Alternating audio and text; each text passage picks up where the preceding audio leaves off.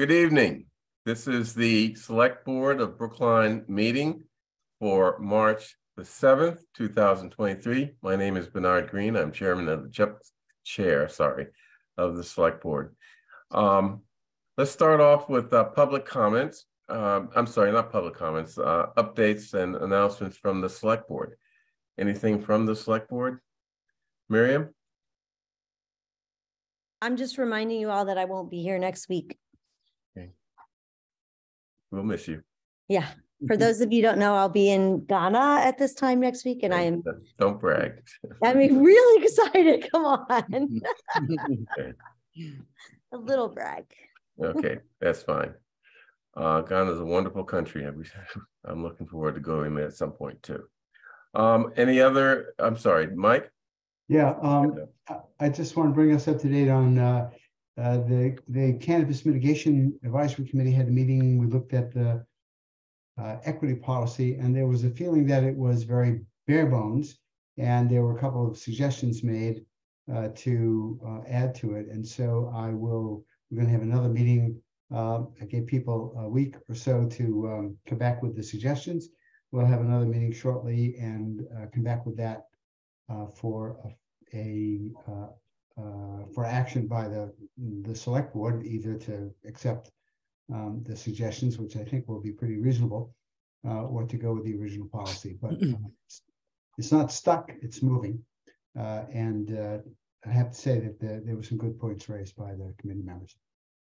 Okay, great. So, any other updates or announcements from the Select Board? Just a quick one, if I may, Bernard. Sure. We received this in the mail today. I think everybody can see it. I hope they can. And at first I wasn't sure, what to make of it, but I then immediately afterward saw an email on the town meeting member listserv from one of our, excellent town meeting members urging women in Brookline to pay special attention to this. And I won't go into the details of why she thought it was worthy of extra special attention, but it is a study that is significant, that is being administered by Mass General, and it aims to identify the causes and perhaps preventions of cancer in women. So if people got this, and I assume a lot did, because I think it was a widely distributed mailing today. I would say, we all get these postcards every day. Some of them are more important than others. And it seems to me this one's pretty important, and people might want to take a close look at it. Great, thank you. Okay, unless there are any other announcements or updates from the Select Board, we can move to public comment. John, could you sort of explain the rules to the extent that they still apply? I will do that introduction, and happy to do so. To the public, thank you for joining us for public comment. It's an opportunity for us to hear your perspective on issues in Brookline that matter to you. We have a few rules. Each person speaking tonight is limited to 3 minutes. You don't need to use the entire time, but you may if you like. We encourage you to refrain from personal attacks, and refrain also, please, from addressing personnel issues during your comments. Members of the public sometimes raise questions during public comment. We may be able to provide a quick answer to a question. More likely, we will work with staff to get a more thorough answer and respond over email. We'll let you know when you have 30 seconds remaining and when your time is up. And when you hear us say your time is up, please conclude your remarks. If you have more to say, you're welcome to send an email to board members expressing your thoughts in greater detail. Devin, who's first on? Before we go, there's one person who has asked for additional time. Felina Silva Robinson, sorry. Yeah, it's okay. And I've given her 4 minutes, so. Excellent. Okay, who's first? Felina did technically sign up first, but I do not see her in the attendee list, so we can transition to Marty Rosenthal. Okay.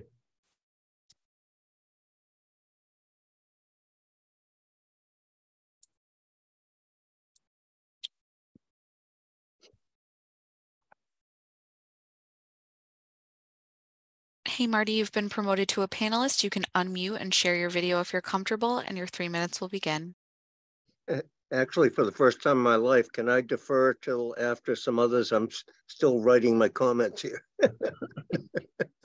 and trying to adhere to the 3 minutes. Yeah, Okay. okay. Thank you. I'm We'll follow sorry.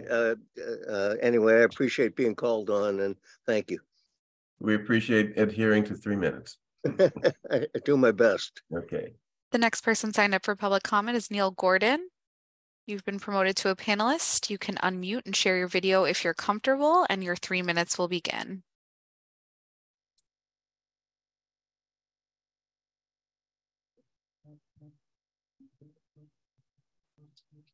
Devin, thank you. Neil Gordon, Precinct 1 Town Meeting member of the Advisory Committee, and I applaud the SJC decision. There's a First Amendment right in America which traces its roots to the Magna Carta, the right to petition your government for a redress of grievances, to which I add this: without retaliation and without intimidation. In simple terms, we can criticize the king, and the king can't cut off our heads, literally in 1215, or metaphorically in 2023. Last week, following public comment, a speaker was chastised by name. In the past, I and others were treated similarly. Full disclosure, I'm not a bit intimidated by harsh responses to my remarks. Neither, I suspect, was last week's speaker, who doesn't need and hasn't asked for my help. I speak and said, for those members of the public I've heard here at this podium, be it real or virtual, those who often begin reluctantly with this apology: excuse me, I'm a bit nervous. I don't speak in public very often. Those reluctant speakers may come to you with, in the scheme of things, relatively minor grievances and concerns. They're less confident than others of us when addressing those in positions of authority, and they're less willing to take the risk of being publicly chastised by those who, by design, can, if they want to, have the last word. I'll skip the rest of the lecture and just say this: choose your words carefully, or perhaps say nothing at all. On a separate but related subject, last week the town administrator, in response to public comment, referred to, quote, the people who napalm children, unquote. The people who napalm children. As many in Brookline know, I'm a Vietnam veteran who proudly wears both a combat action ribbon and a Navy unit commendation, the unit equivalent of the Silver Star. I took an oath in 1969 and I honored it. I rode my ship and I did my job. And I'm not among those who, in 2023, paint Vietnam veterans with that broad brush. No, Mr. Carey, I was not, and we, my brothers and sisters, are not the people who napalm children. Choose your words carefully, or perhaps say nothing at all. Thank you. The next person signed up for public comment is Marty Rosenthal. If you're ready.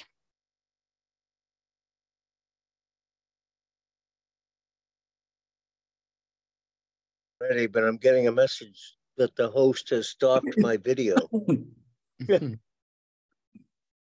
Oh, all right. I think I'm okay now. I'm in. Thank you very much. I'm sorry to be, as usual, the opposite of a technocrat. All right. So I'm Marty Rosenthal, town meeting member, precinct 9, formerly select board member, precinct 9, lifer, and now my 4th time opposing the Harvard Street project and last week's contract. I appreciate John's amendment adding 2 objectives to also protect and preserve existing businesses, but I just don't see how they can do both that and the main objective by June 1st to provide the form-based zoning districts. My main concern has been the utter lack of attention, including the 22-page January 31st memo, to that huge risk, which is a very complex issue, maybe business by business, saving local businesses of under 4 stories, and indeed Brookline as we know it. I last week appreciated getting some Charles Carey reactions to my comments after I left for CTOS, and I want to continue that dialogue, starting with him graciously inviting me to meet or talk with him. But regardless, it's the whole community, whether they patronize Stop and Shop, Aborn Hardware, or whatever, who have to hear these discussions, which I've called a possible seismic shift. Respectfully, Chaz took a little too much umbrage at my now mantra from Vietnam. We had to destroy the town to save it, alleging that I analogized our planning staff to those who napalmed villages. Please, you all be the judge, as Chaz put it from Oliver Cromwell, which of us may be mistaken. I'd say it's his reaction that's the hyperbolic one, not my analogy. I yield to nobody in appreciating our fabulous town employees, including the planning staff. The week before, I called them technocrats, which is defined as an expert in science or technology with a lot of power or influence in government or industry. And I analogized them to JFK's brilliant advisors who were simply wrong on Vietnam strategy. Again, who's mistaken here? Most importantly, Chaz tells us not to worry about existing businesses, but hasn't yet explained why, versus the common sense about landlords. Newsflash, they like money. Almost finally, I reiterate my criticism of our, yes, very smart town council. I today see a March 3rd memo to the board, which I believe hugely overstates the legal risk of resisting, especially for better interim time to study, and which I again believe falls into too common municipal lawyers' tendency to tell the executive branch only what it wants to hear. Finally, as to your minutes, You have 30 seconds. to vote on, thank you. Having sat up there, I recognize that taking minutes is a Herculean task, but the prior week's minutes misstate my thrust and substitute the word exploit for destroy, as well as the Vietnam source of that quote. And by the way, the previous week accurately reflected what I talked about schools and motor vehicles, but missed my biggest concern, existing businesses. So thank you very much, and I will yield the rest of my time. At this time, there are 17 attendees. No one is using the hand raise or Q&A feature to indicate they'd like to make a comment. I do want to note that Felina Silver Robinson did sign up in advance to make a comment, but I do not see her with us this evening. I wonder if perhaps she thinks the meeting starts at 6, since we have been at 6 recently.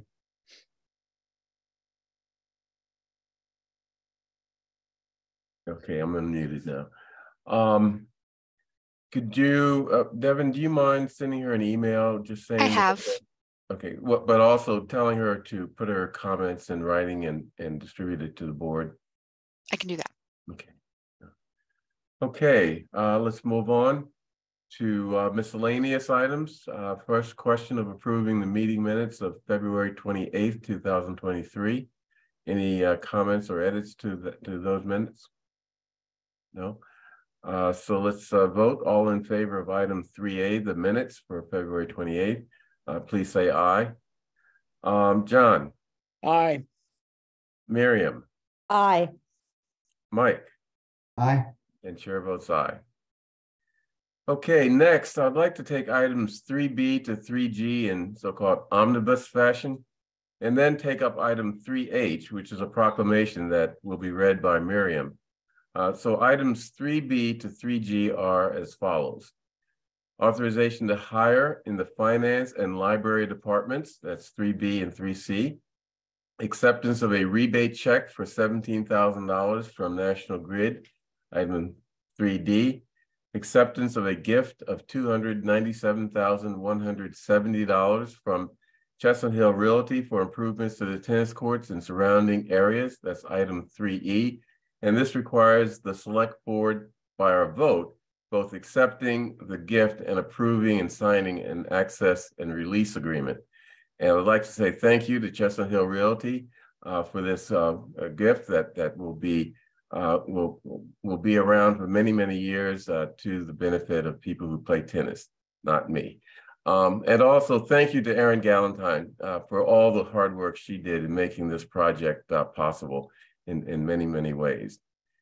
Okay, next item is road repair contract. That's item 3F. And finally, appropriation transfer request from the Information Technology Department, which is item 3G. Any questions regarding those items? Or comments or whatever? Okay, I moved a favorable vote. All in favor of items 3B to 3G, please say aye. John. Aye. Miriam. Aye. Mike. Aye. And chair votes aye. Now, item 3H, which is a proclamation recognizing Women's History Month. And Miriam will present this proclamation and go ahead. All right, thank you. So first I'm just going to say two things. The first is generally, I'm not a huge fan of these proclamations, and Bernard knows that. And he did a very convincing job of getting me to write this proclamation. And I have to say, in the end, I was actually very glad I did it. I found it quite satisfying. So thank you, Bernard. And I'm going to start. So first, I want to thank the National Women's History Alliance, who provides a lovely sample proclamation on their webpage. I used that to get started. This proclamation was based on their sample, but then edited and written by me. The Smithsonian also provided the history that you will hear in this proclamation. So let me get started. I will try not to make it last too long. Whereas the first Women's Day occurred in February 28th, 1909 in New York City as a national observance organized by the Socialist Party. It honored the one-year anniversary of the garment worker strikes in New York, when thousands of women marched for economic rights through Lower Manhattan to Union Square. Whereas Congress then declared Women's History Week in 1982, which subsequently became Women's History Month in 1987 and has formally been observed annually since 1995. Whereas women's history is history and should be taught, acknowledged, and celebrated every day of the month, every day of every month. Whereas women of every race, class, and ethnic background have made historic contributions to the growth and strength of our nation in countless recorded and unrecorded ways. Whereas women have played and continue to play critical economic, cultural, and social roles in every sphere of the life of this nation by constituting a significant portion of the labor force working inside and outside of the home. Whereas women have played a unique role through the history of the nation by providing the majority of the volunteer labor force. Whereas women were particularly important in the establishment of early charitable, philanthropic, and cultural institutions. Whereas women of every race, class, and ethnic background served as early leaders at the forefront of every major progressive social change movement. Whereas women have served our country courageously in the military and politics. They're on the same line for a reason. Whereas women have been leaders, not only in securing their own rights of suffrage and equal opportunity, but also in the abolitionist movement, the emancipation movement, the industrial labor movement, the civil rights movement, and other movements, especially the peace movement, all of which create a more fair and just society for all. And whereas despite these contributions, the role of women in history has been consistently overlooked and undervalued in the literature, teaching, and study of history, underpaid, overworked, and overlooked for promotion in the labor force, underappreciated and unrecognized for intellectual, political, and historical contributions to better society.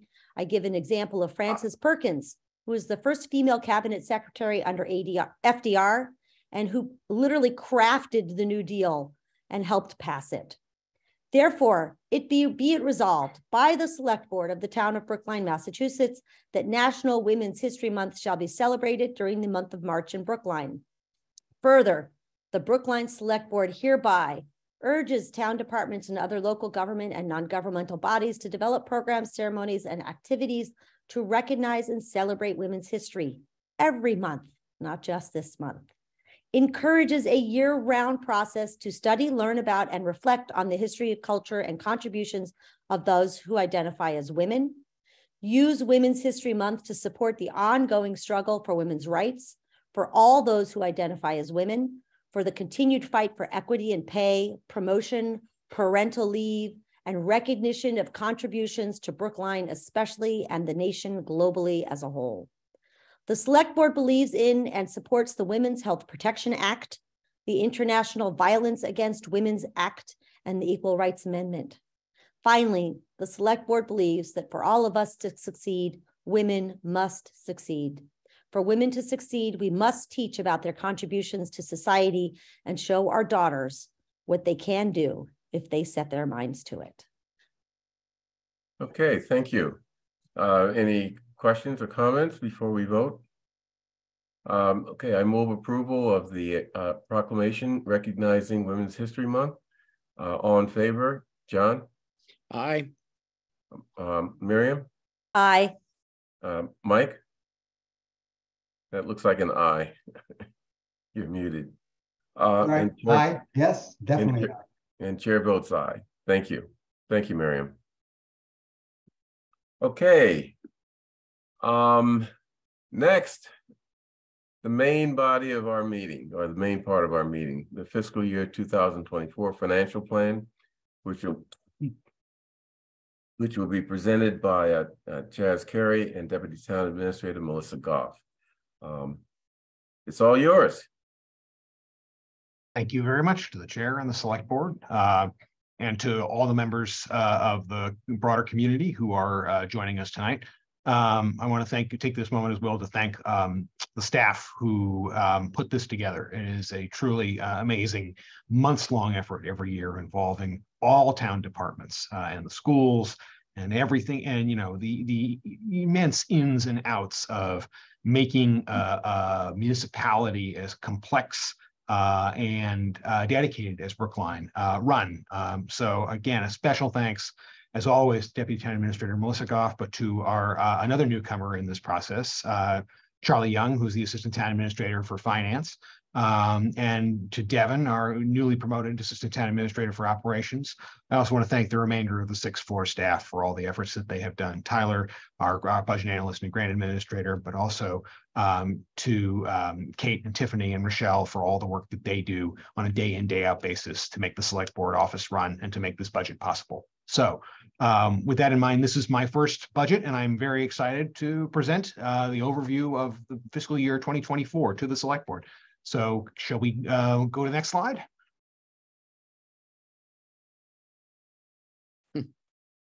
Hold on a minute. I have double screens here trying to advance the slide. That's okay. There we go. So fiscal year 2024 is in many ways a turning point in the town's relationship, ongoing sort of narrative of the decade. We are experiencing a continued structural gap between municipal revenues and municipal expenses. That is exacerbated by the use of one-time COVID aid dollars to cover one-time expenses and by the limited growth in state aid that has been proposed by the governor. It is unfortunately looking like, as the state government has now missed its revenue projections for the 3rd straight month, that additional state aid is unlikely to be a significant player in this year's budget, which does mean that as a consequence of that, given that our fixed costs and growing costs exceed the revenue projected, we are looking in a scenario absent an override of budget shortfalls on both the side of the town and the side of the school. With that said, we are exiting a period of COVID pandemic and entering a period of COVID endemic. COVID is obviously still with us, and for many people, it is a very real and limiting factor in their lives. There is no return to the old normal. There is only what my predecessor, Mel Kleckner, called the new normal, which is a reality that many of the things that were taken as givens pre-pandemic in Brookline are simply no longer givens, and that we will have to, as a community, work together to develop alternative structures for financing the kinds of services that the municipality and its people have come to expect. Traditionally, the use of the historical 60-40 or largely 60-40 budget share has been used again this year, part of the town-school partnership. Again, this is a remarkable innovation that dates back to the 1990s that is facilitated harmonious relations between the town and the school budget in a way that many other communities still lack, and view us as a benchmark in this regard. And so it is with great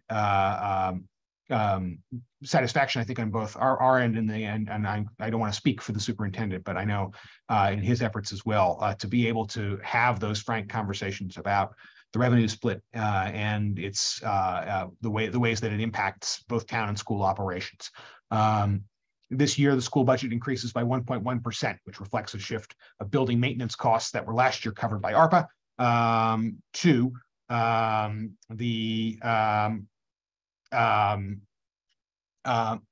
to their operating budget. That does create a shortfall on the school end of approximately $3.7 million.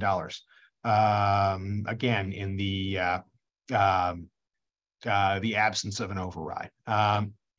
For the American Rescue Plan Act, we continue to utilize the American Rescue Plan Act in accordance with the Select Board's mandates, which has included what I would call a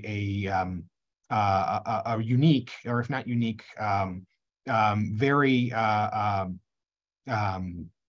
difficult to replicate in other communities, community-oriented process for seeking out uses of that money in a way that the community has asked for. Already, almost $11 million of the $44 million ARPA allocation has been earmarked for the needs of vulnerable communities. And that number is expected to increase as part of the community-oriented process for applications that closed as part of the round 2 of ARPA analysis. With that said, there are additional ARPA funds that are being used to cover some operating expenses that sprung up during the pandemic. The most obvious one, for example, is our Zoom license that's covered by ARPA money. There are certain other licenses and projects that are covered under non-competitive ARPA dollars, which we will need to use, which we will need to think about strategically and in our long-term planning to avoid a budgetary cliff when ARPA funding is due to be fully expended at the end of calendar year 2026.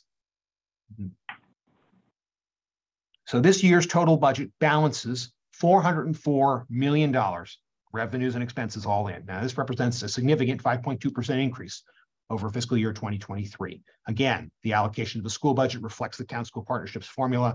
The superintendent's budget submission from last month, I believe it's actually from late January, discusses in more detail the school's plans and proposals in a no override scenario.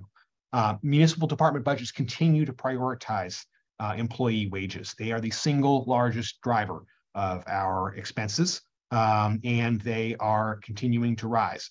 We obviously, the Select Board has indicated on a repeated basis at budget summits and elsewhere the importance of paying our employees living competitive wage, and we continue to move towards those goals, including budgeting in this year a 3% cost of living increase, which is above the 2.5% rate for the Prop 2.5 caps property tax growth at, but reflects the pressure, the inflationary pressures on our staff. In terms of our capital budget, this year it represents 10.3% of prior year's net revenue. And when including debt excluded capital projects, that represents 17%. That is a significant portion of our budget that is focused on capital projects and the costs for them. I believe at some point someone indicated that over the last 10 years, Brookline has undertaken nearly $500 million in capital expenditure and capital projects.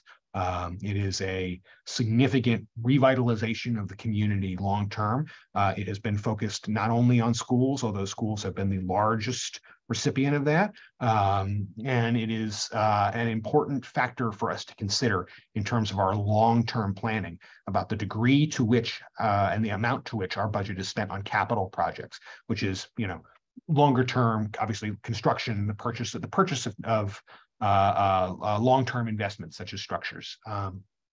Enterprise revenue enterprise funds are up by 7%. We'll go into a little more detail about those enterprise funds and what they represent, the in and outs, when we go into some detail on the budget when Melissa Goff speaks through on that front. Our reserves and long-term liability funding, I'm pleased to say, met our goals, which is incredibly important for a AAA rated community. We have hit our goal of holding 10% in an unreserved fund balance.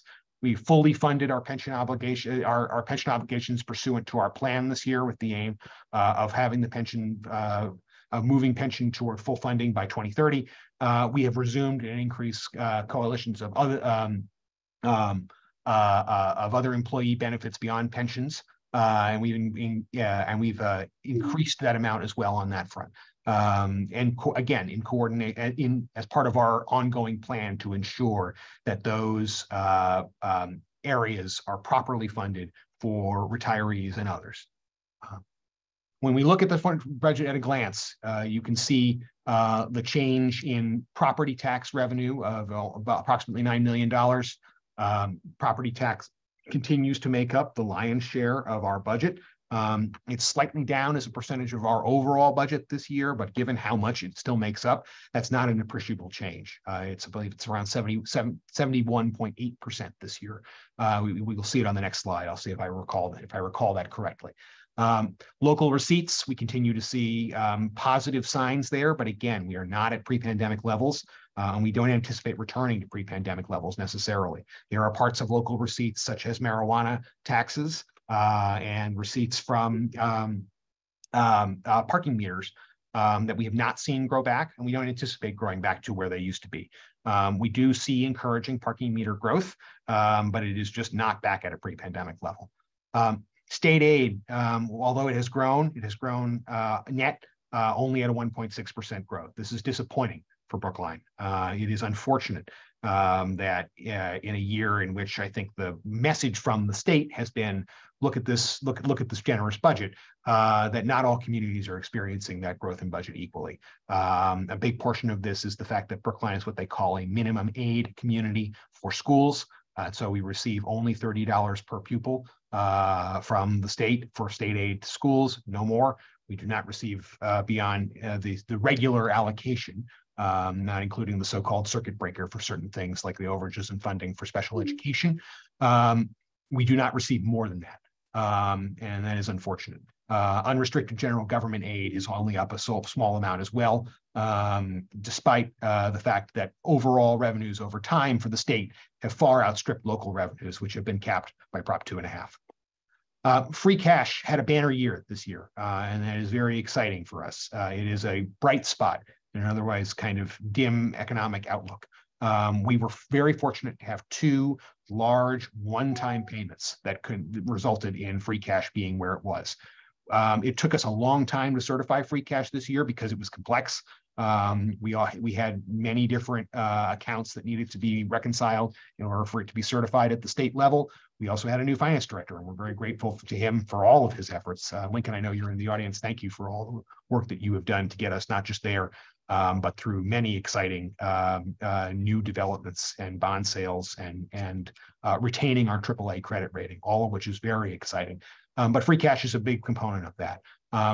You will see later on in this process that free cash is not something we use for recurring expenses, and there's a very good reason for that, which is because it's unreliable.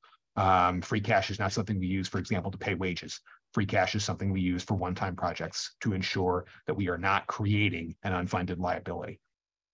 Other available funds, which we'll discuss in a little more detail, various other sources, down slightly, enterprises up slightly. In terms of our expenditures, again, municipal departments and the school department, both significant, even though, as we talked about, the school department's budget represents primarily that increase in operating funds as opposed to the loss in ARPA. It is a maintenance budget, but it is a maintenance budget that requires additional operating money to just level fund from last year's money.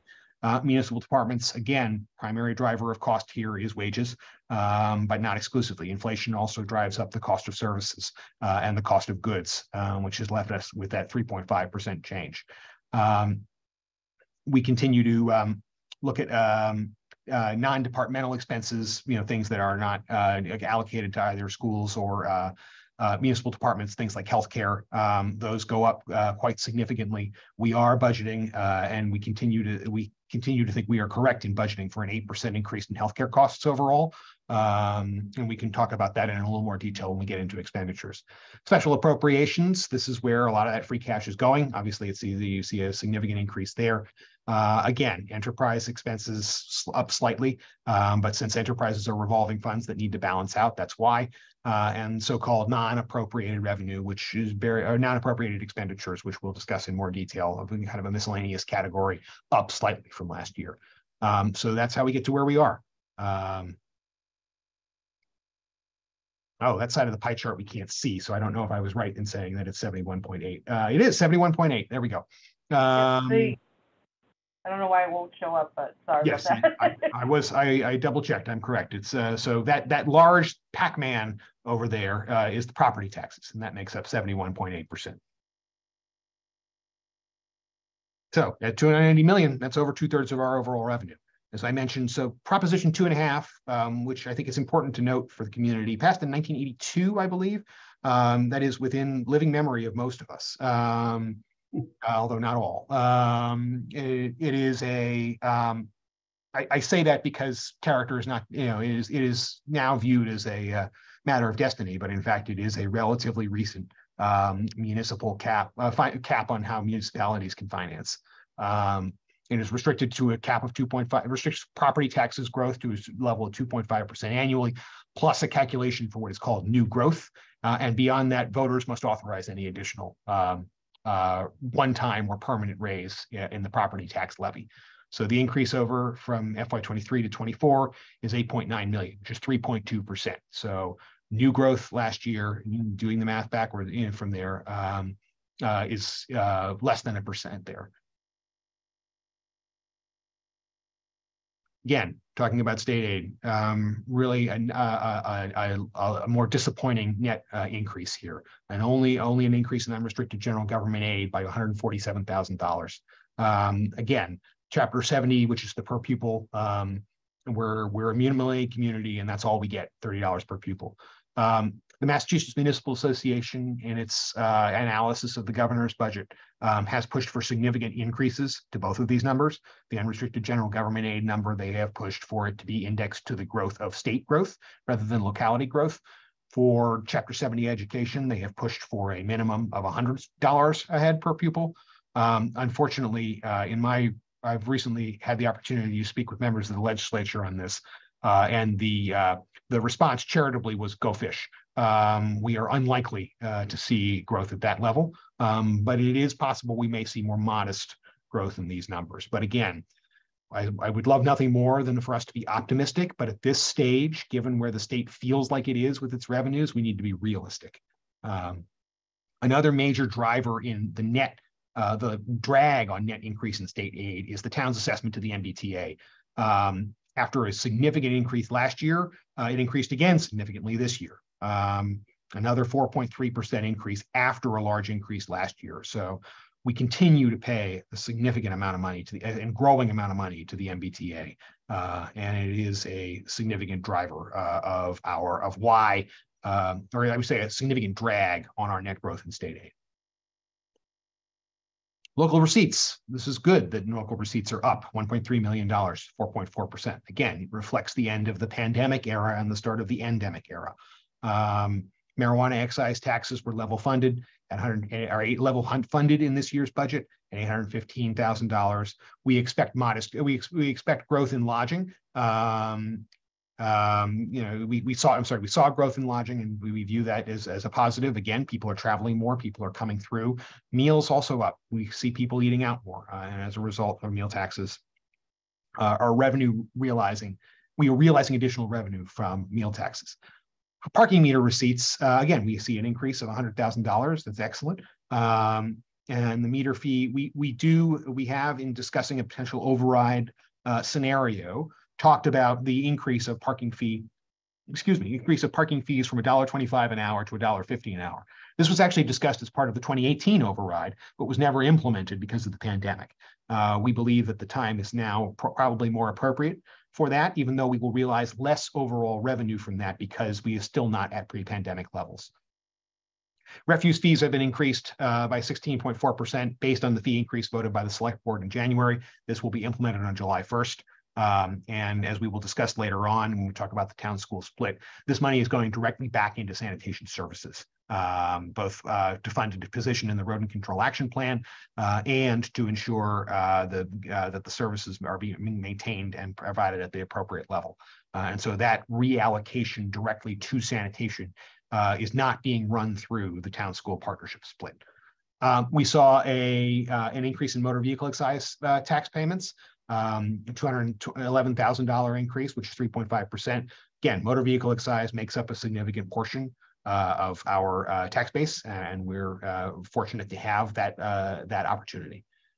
So the total certified free cash, as we discussed, 22.8 million, of which 20.1 is being used, and the remaining is being left unappropriated to support our 10% unreserved fund balance goal. Again, this is fiscal policy regarding ensuring we maintain our AAA credit rating. So of that 20.1 million, 13.2 is being used to fund the capital improvement plan. That is our short to long-term capital improvement policy that we put in place to ensure that the significant capital undertakings that the town is currently involved in are appropriately funded.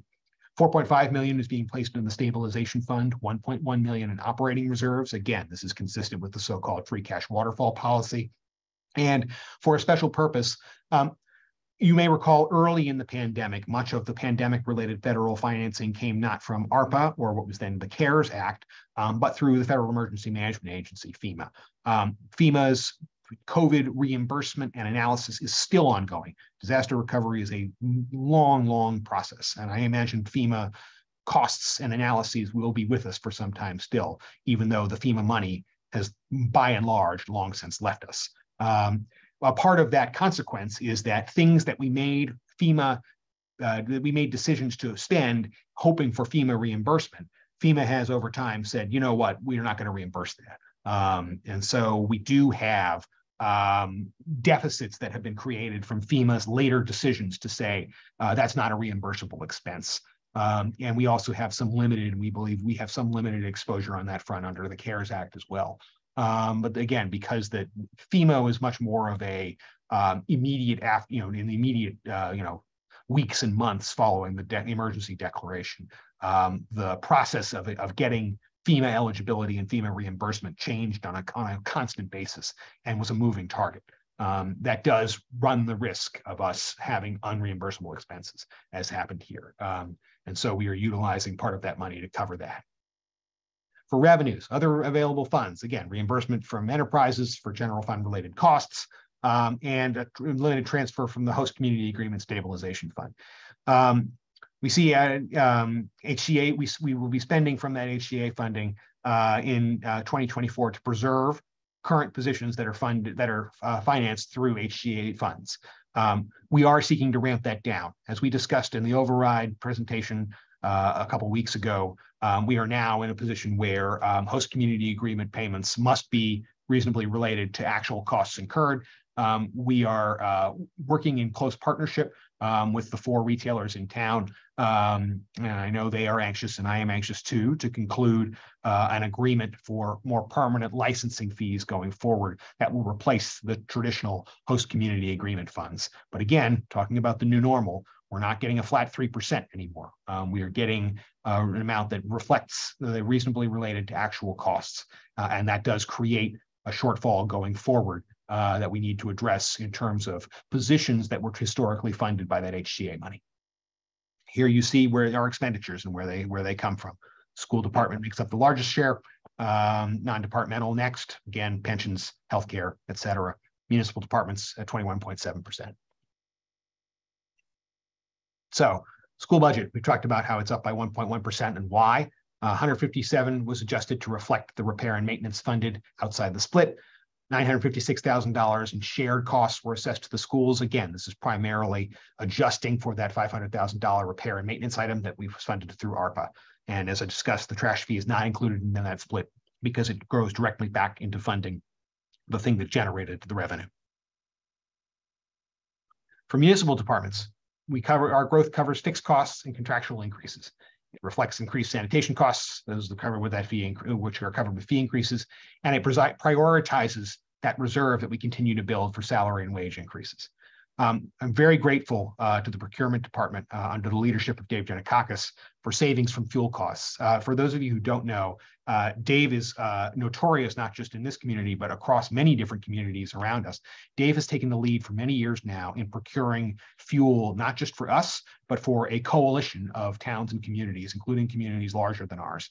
This has a significant cost savings for all those other communities, and they are very grateful for Dave, who continually gets the best price and makes sure that we are spending the lowest amount possible for our fuel needs. So I wanted to give Dave special recognition here, because once again, he has realized significant savings for us.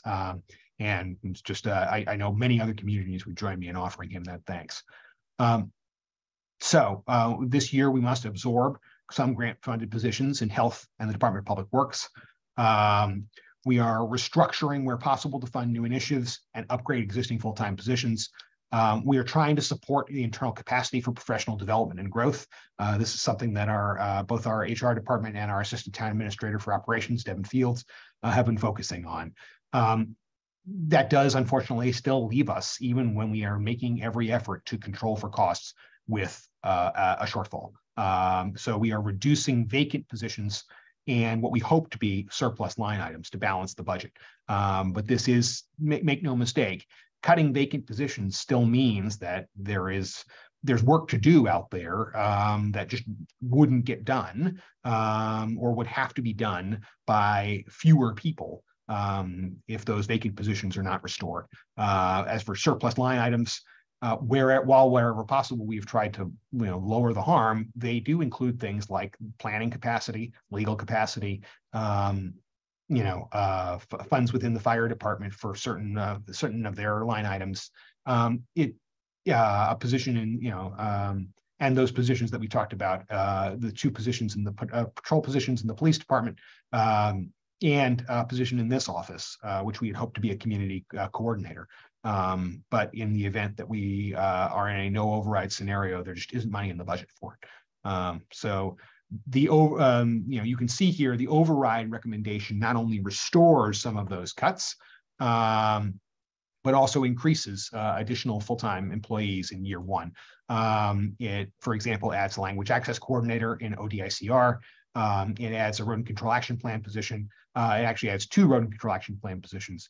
And I apologize, we continue to tinker with these numbers in the leading up to the hearing next week on possible override bottom line and priorities to outline to the select board. So we continue to move these things around, although the bottom line has not yet changed. So we're talking about additional positions there, bringing on a full-time geriatric social worker at the Council on Aging up from a part-time position. And other areas there. So that is where we are, not just in terms of restoration, but improving town services through the possibility of an override. So if the override is not approved, these are the things that we were talking about. Again, the vacant community engagement position, vacant patrol officer positions, outside consulting for the legal services department, consulting services for IT, planning, budget, transportation consulting, you can see that wherever possible we have tried to spread this around. Employee education software and HR, would be a really unfortunate loss as we try and emphasize employee development and internal development. But we are where we are, and in the event of a budget shortfall, we will make these cuts to ensure continuity of operations the best we can. So, as I mentioned earlier, we have an assumption of an 8% rate increase for the group health insurance. We belong to the GIC collective that offers insurance to many different municipalities. We anticipate seeing the final rates for that. Final rates for that will come out later this month. We also have a projection for increased enrollment as new employees come on board. Pension funding. This is another major win for the finance department and for Melissa and for the team and Charlie and the team involved there. Because we are continually able to meet our pension obligations and future pension obligations, the rate of investment return assumption we make on the pension is down. That's good because it means we're not assuming as rosy a market as we possibly can in the hopes of meeting our pension obligations. We're assuming a much more realistic growth of our pension over time. And again, we anticipate with the amount that we are constantly putting in, level a full funding date of 2030. Our contribution to OPEB liability, again, rate of investment return assumption is down, which is good. We made that additional contribution of $250,000 this year, and we anticipate it continuing next year. So revenue financed capital budget, that is to say things that we are financing directly from revenue and not from either excluded or unexcluded debt, will be $16.2 million in FY 2024. That is $3.1 million from the general operating revenue, the year in, year out, and that $13.1 windfall from free cash. Debt services decreased slightly by $93,000, 0.3%. But again, capital expenses up, and they exceed the target of 7.5. Why is it important to have a target? Why is it important to try and limit your capital expenses? Because you want to be spending a reasonable but not over amount of your budget on capital projects. You want to be spending it on operating expenses. You want to be spending it on not just the big ticket buildings and vehicles and things that you can buy on a one-time basis. You want to be providing additional services at the level that people have come to expect. So capital expenses are slightly outsized in the town's budget from our ideal target. But we have a lot of capital projects and we have a backlog from the pandemic. So while it is a matter for us to obviously continue to keep an eye on, it is not that like we lack for capital projects to undertake, as you will see when Melissa presents the CIP. So the Pierce School financing assumes the town's share of it, which is to say the stuff that's not paid by the state through MSBA, at $173 million. And that will be financed over a term of years through debt, excluded debt. So non-appropriated expenses. Again, we mentioned the MBTA assessment. We are a constituent, we are an exclave of Norfolk County, and as such, we pay a Norfolk County assessment for the services that Norfolk County provides us. We also pay the overlay for tax abatements. For enterprises, there was an increase in the MWRA assessment for water and sewer. That drove some of the growth in expenses there. There was a growth in the driving range for the golf enterprise, and also an increase in payment for the maintenance shed. We took out a loan on that front. So we're going to move from the overview of revenues and expenditures to policy issues and initiatives, which are covered in this budget. Obviously, the largest policy initiative for this fiscal year is the possibility of an override. As we discussed in some detail in a separate meeting, the override on February 14th at a joint meeting of the Select Board and the Advisory Committee. That meeting was recorded. I strongly encourage folks that if you have not yet sat through that proposal and talked through it or looked through the presentation that accompanied it, to please do so. That does cover in significant detail the details of where the town's current line items are for a potential operating override. Those have not shifted in terms of priority since that conversation, although in some areas we are trying to make sure that as I mentioned with the Rodent Control Action Plan as an example, making sure that everything balances out and that all the priorities that the Select Board has outlined are appropriately funded. So to summarize, to summarize, we're trying to maintain services we already provide. We're trying to restore services we cut during the pandemic.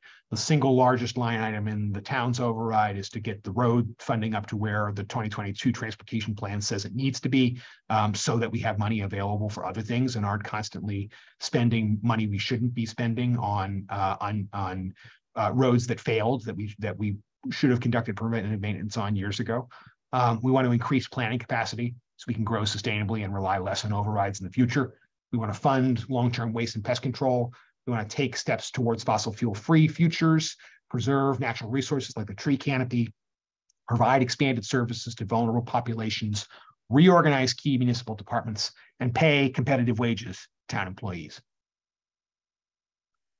There are two additional potential standalone override line items on the ballot that could be on the ballot if the Select Board so decides. The town proposed these separate from the base override because they are self-contained proposals that the community can make a decision on whether or not they view as projects that should go forward using property tax dollars in whole or in part. For low to moderate income recreation scholarships. It is providing scholarships to low and moderate income residents for recreational programming. The Warrant Article 26 committee report issued last year estimated the cost of that program at approximately $1.3 million. This line item would call for $1 million of that to be funded through a property tax increase, and the remaining $300 and change thousand would be financed through either enterprise or donations. Composting services for households on town service. And I want to realize with apologies that when we discussed this in front of the advisory committee, I erroneously said that this is for all households in town. This is for all households on town waste services. This is not, if you have a private collector, it would not impact you. This is an addition to the services that the town already provides. This is not a blanket across the board composting project. If the select board were to suggest financing this through an additional fee, we budgeted approximately $75 a year. The cost overall in phasing it in over 3 years would be approximately $1.85 million. If you were to add this without a fee, it would just be part of regular waste management services that the town provides for its set fee. The additional cost and property tax value would be $2.25 million. So either of these questions or neither of them can be added separately to the ballot by the select board. And again, the hearing on this subject is next week. The select board's vote on the subject is scheduled to be the 21st. Continuing the discussion of initiatives, obviously smart, sustainable, equitable development. And there are two interlocking components of this. One is addressing climate change, aiming for a 2040 zero emissions goal. The town has recommended to the ARPA funding committee a package of just under $5 million in town expenses, which includes a $4 million ARPA green package designed to make significant steps towards a fossil fuel-free future for the town and the broader community. We continue to collaborate with the Zero Emissions Advisory Board, who is working in close contact with our sustainability director to continue to look at and operationalize sustainability initiatives and seek out, importantly, grants to actually make sure that they come into being. The Specialized Energy Code voted on at the special town meeting in January will be implemented in summer. In addition, we hope that the regulations involving the so-called 10 towns pilot energy code that would allow a ban on all fossil fuel usage in new construction will be ready for the November town meeting. I will add an important caveat to that, which is that the current thinking on that is that only communities that are above the Specialized Housing Index safe harbor, which is to say 10% or more of our housing on the index monitored by the state is affordable. If we are not above that level, we may not qualify for that energy code. And that is of concern to us because we are perilously close to slipping below that in the fall. We will obviously take every step available to us to ensure that that does not happen. But that is obviously a concern going forward in terms of policy this year. I want to make sure the community is aware of that so that we can take proactive steps to minimize the amount of time spent below that safe harbor number. So again, the other component of this is the balancing the need to grow and diversify our primarily residential tax base with efforts to retain our appealing community character. We obviously need to prioritize commercial growth in a way that makes sense for this community and is not just a reckless, unchecked growth for growth's sake that will have unintended consequences down the line. So again, minimizing that time spent under the safe harbor, beginning a comprehensive plan that is a broader community conversation about how Brookline should look and feel and what efforts it should take to reach those areas. And again, compliance with the MBTA Communities Act at the end of the year, which has been the subject of significant discussion here and elsewhere. And we continue to have that community discussion and value that as a priority to make sure that the ultimate decision that is reached at town meeting for how to comply with that act represents the community, but also ensures that smart, sustainable growth rather than an attempt to merely hit the target, but not actually recognize the benefits, the potential benefits of compliance with the act. Diversity, equity, and inclusion remain a significant priority for Brookline.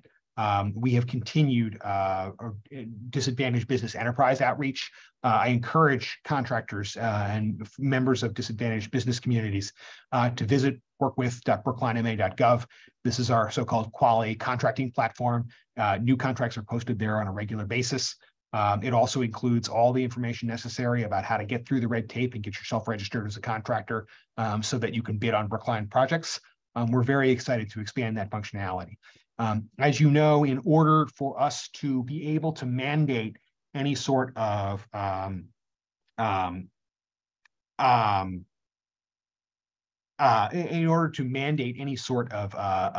minimum DBE subcontractor usage in town contracts, we must complete a disparity study, a highly technical document that reflects the actual disparity between non-disadvantaged and disadvantaged contractors in our communities. We hope to partner with other municipalities, most notably Somerville, to make this happen, and we're very grateful to them for pushing that process forward. We anticipate conducting that process beginning in earnest this year. There's the reconfiguration of ODICR into ODE-ICR, the Office of Diversity, Equity, Inclusion, and Community Relations. Again, foregrounds equity is that cardinal principle, and it implements that new complaint resolution tool that was passed in town meeting this fall. For language access, we are excited. We hired a consultant that has been conducting an in-depth needs analysis that's concluding shortly this spring.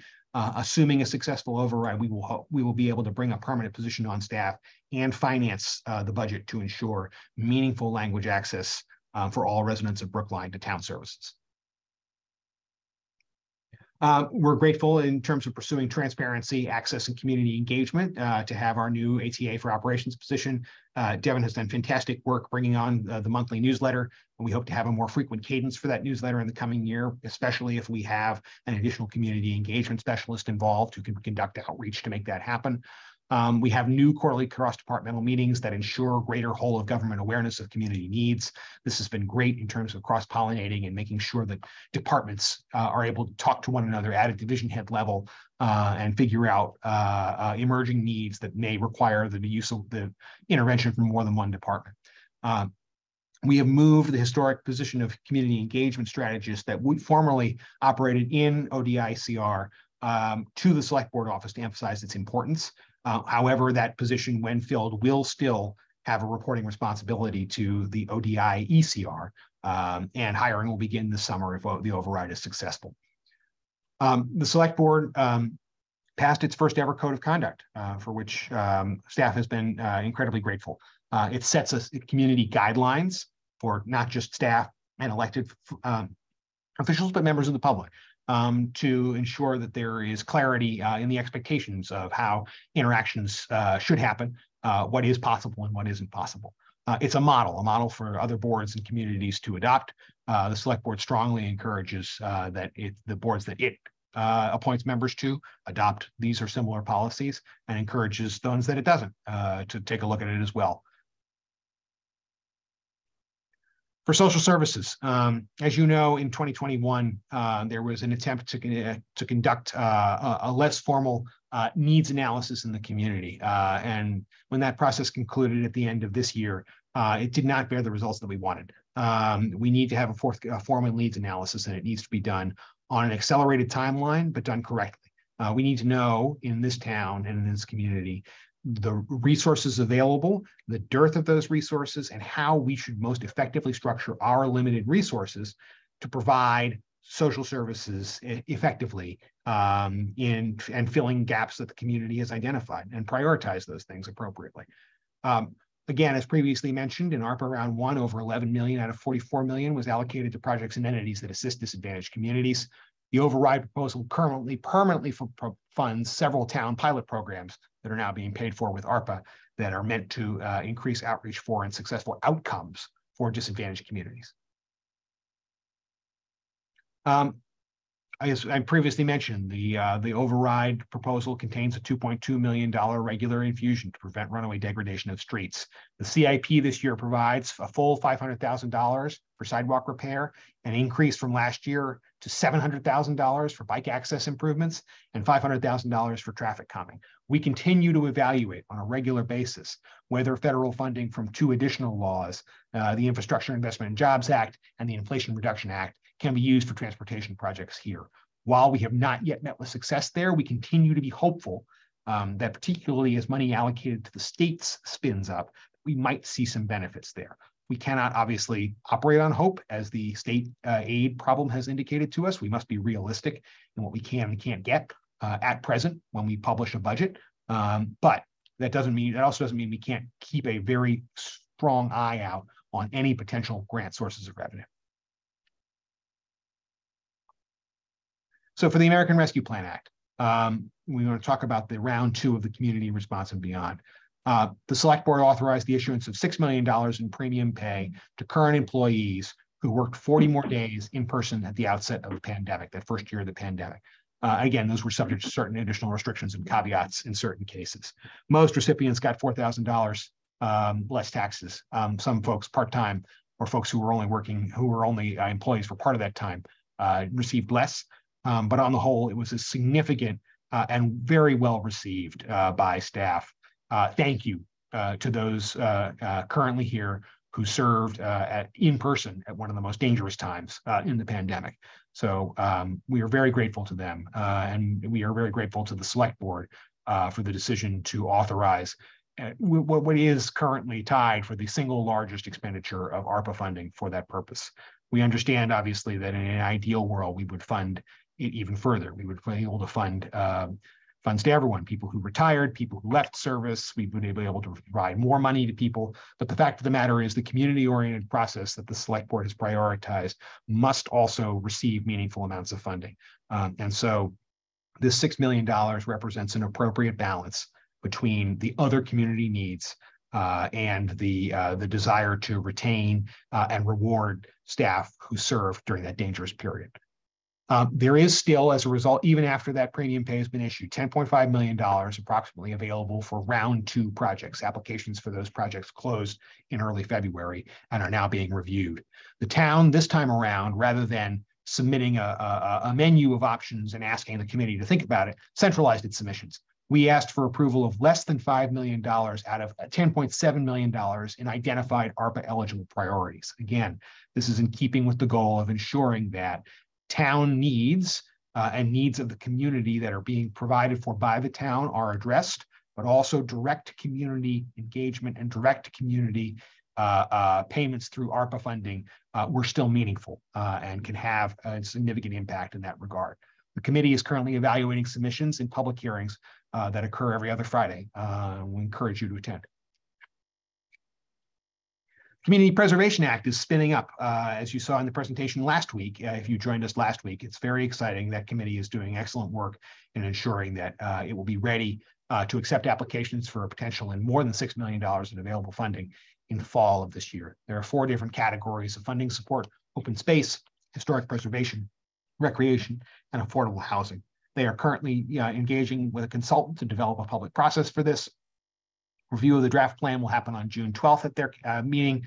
There'll be a public hearing June 17th, and the plan will be revised on August 14th. Okay, now this is the point where we transition to more detail in the budget. I wanted to just start off by really thanking Charles Young for all his efforts. He came in late in the fall, and normally the assistant town administrator has the luxury of using the summer to flip the budget. So he had to flip the budget and dive right into budget requests immediately upon starting.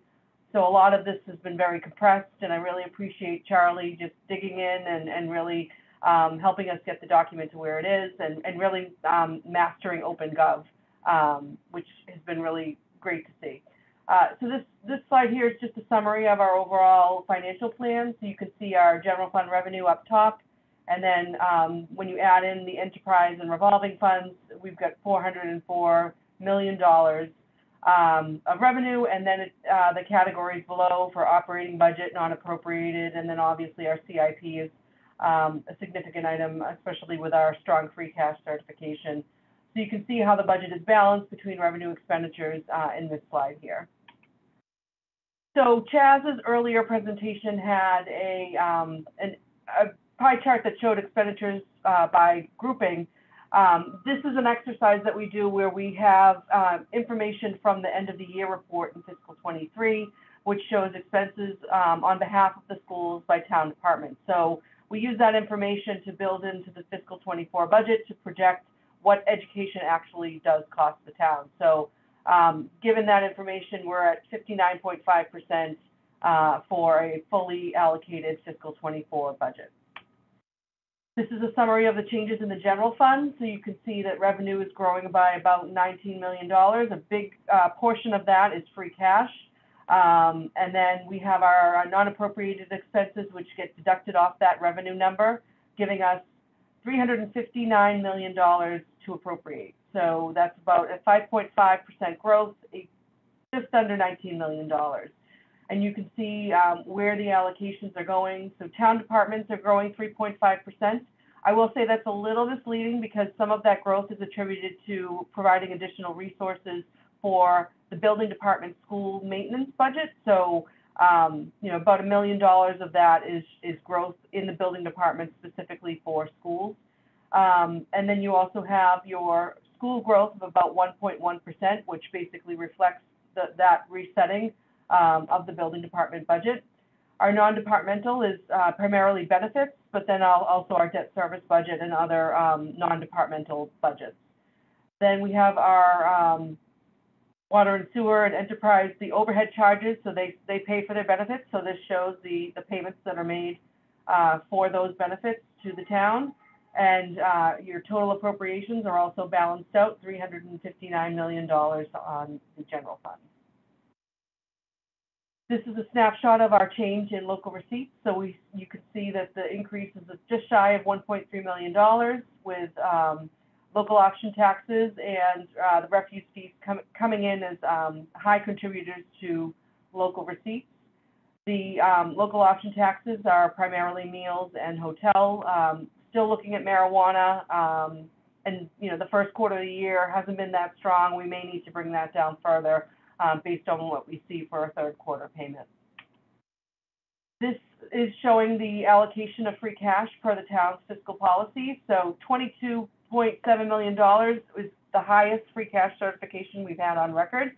I will say that a huge piece of free cash is coming from a one-time payment from the utility company. So that there's been a dispute over the assessment of personal property for utilities, and they had been withholding their portion of tax payment based on that. They got a negative decision in a separate case with Springfield. And so given that outcome and knowing that they likely are still accruing interest on their tax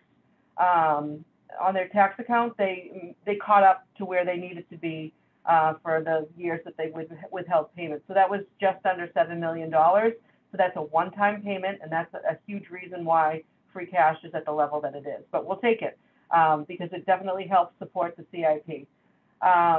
So we are looking at, in the prioritization of free cash, the first area that we visit is our budget reserve. So 25% of our reserve fund is coming from free cash. So that's the $767,000 number.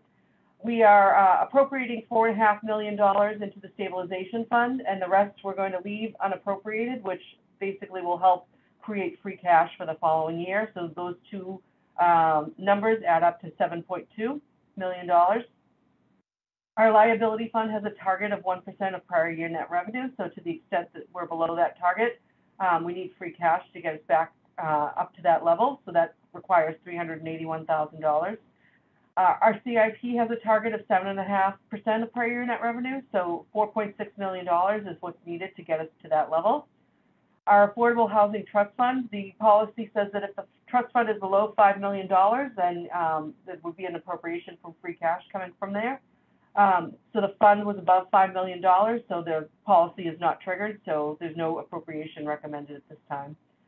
So that leaves $9.8 million available for special use.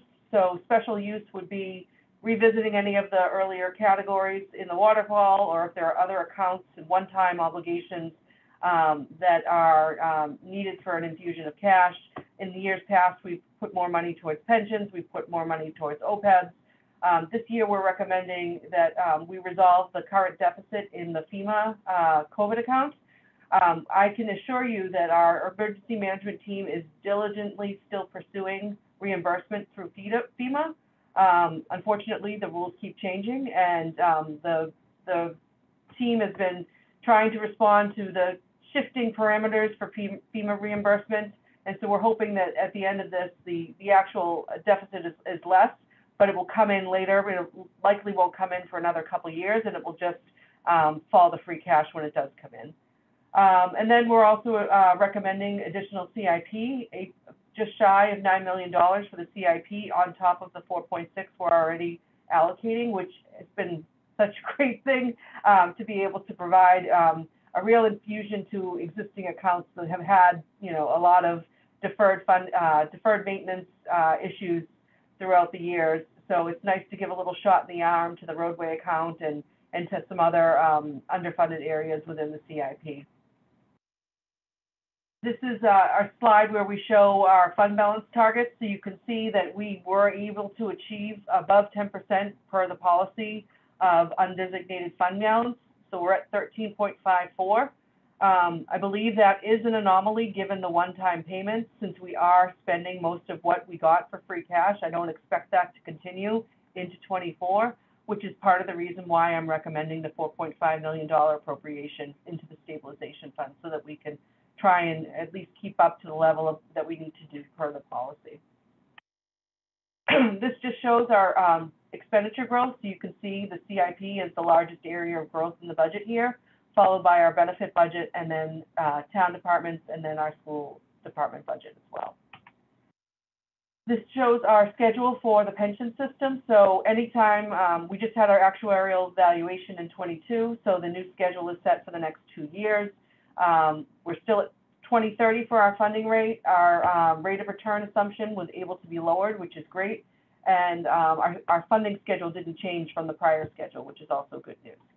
Our liability did drop a little bit in 22 due to good market returns, and you know, we'll hope that you know, the next 2 years are you know, maybe not as, hopefully it may not be the same kind of market returns, but we're hoping that we're at least don't lose too much ground from the change in the environment. So our OPEB plan is continuing into fiscal 24, where we're adding $250,000 annually. And so we're hoping that when the pension system is funded in 2030, this big drop off here, we're hoping that will be appropriated into the to cover the unfunded obligation for OPEB. This is just a quick snapshot of the budget, showing the property tax revenue growth, and then also just the other categories of expenditures like the benefit budget and town departments, et cetera. This is a snapshot of our water and sewer budget. So we have our revenue and expenses totaling $32,522,000, showing the different categories.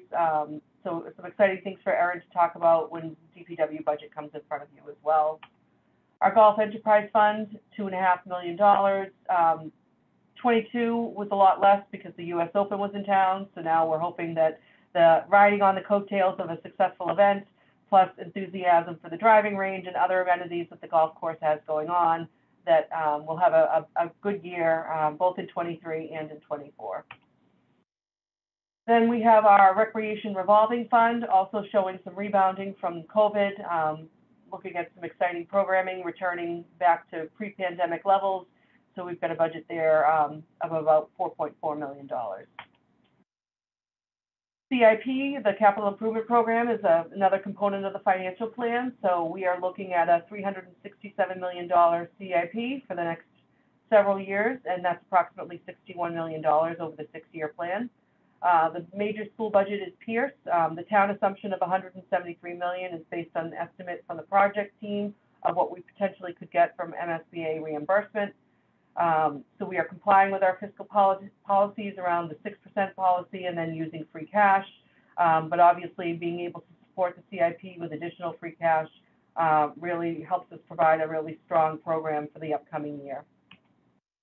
So this is just a summary of the components of the free cash, how we get to prior year net revenue, what the allocation is between our net debt finance CIP, so those are bond funded programs, and then our revenue finance, which is cash funded programs. And then the debt exclusions get added on top of that for the total picture. These are some of the major projects that we have in the CIP. Was really happy that I was able to find some capacity in the out years where the Davis Path Footbridge was able to get pulled forward. So we've got that programmed in for fiscal 27. We'll still look to provide grant opportunities to maybe reduce that number, but it's nice to see it out of the future years column in the plan.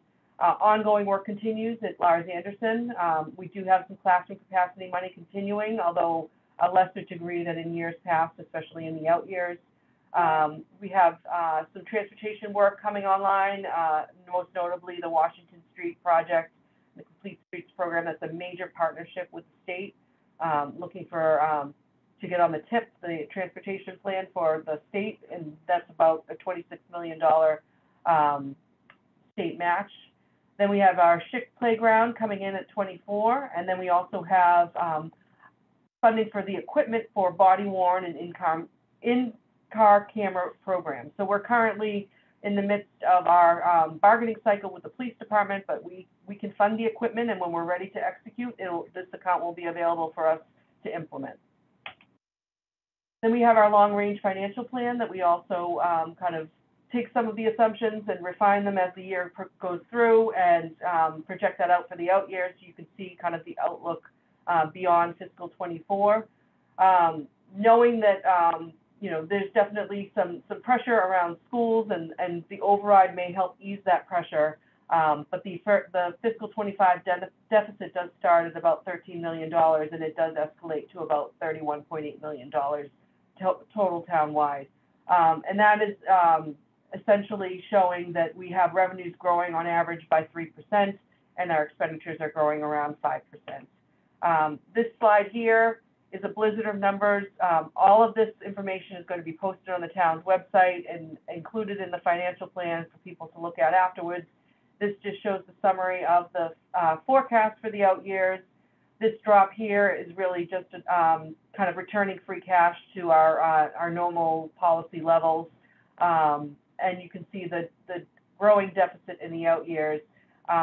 But knowing that once you resolve the $13 million deficit, it's not going to roll into 26, so it's a little overstated. And then this is just a graph that shows that deficit as it grows. The 25 obviously is the change in the free cash number, but you can see that there's still a significant gap between revenue and expenditures here. So that is the end of the presentation, and I think we've got some time for questions from the board.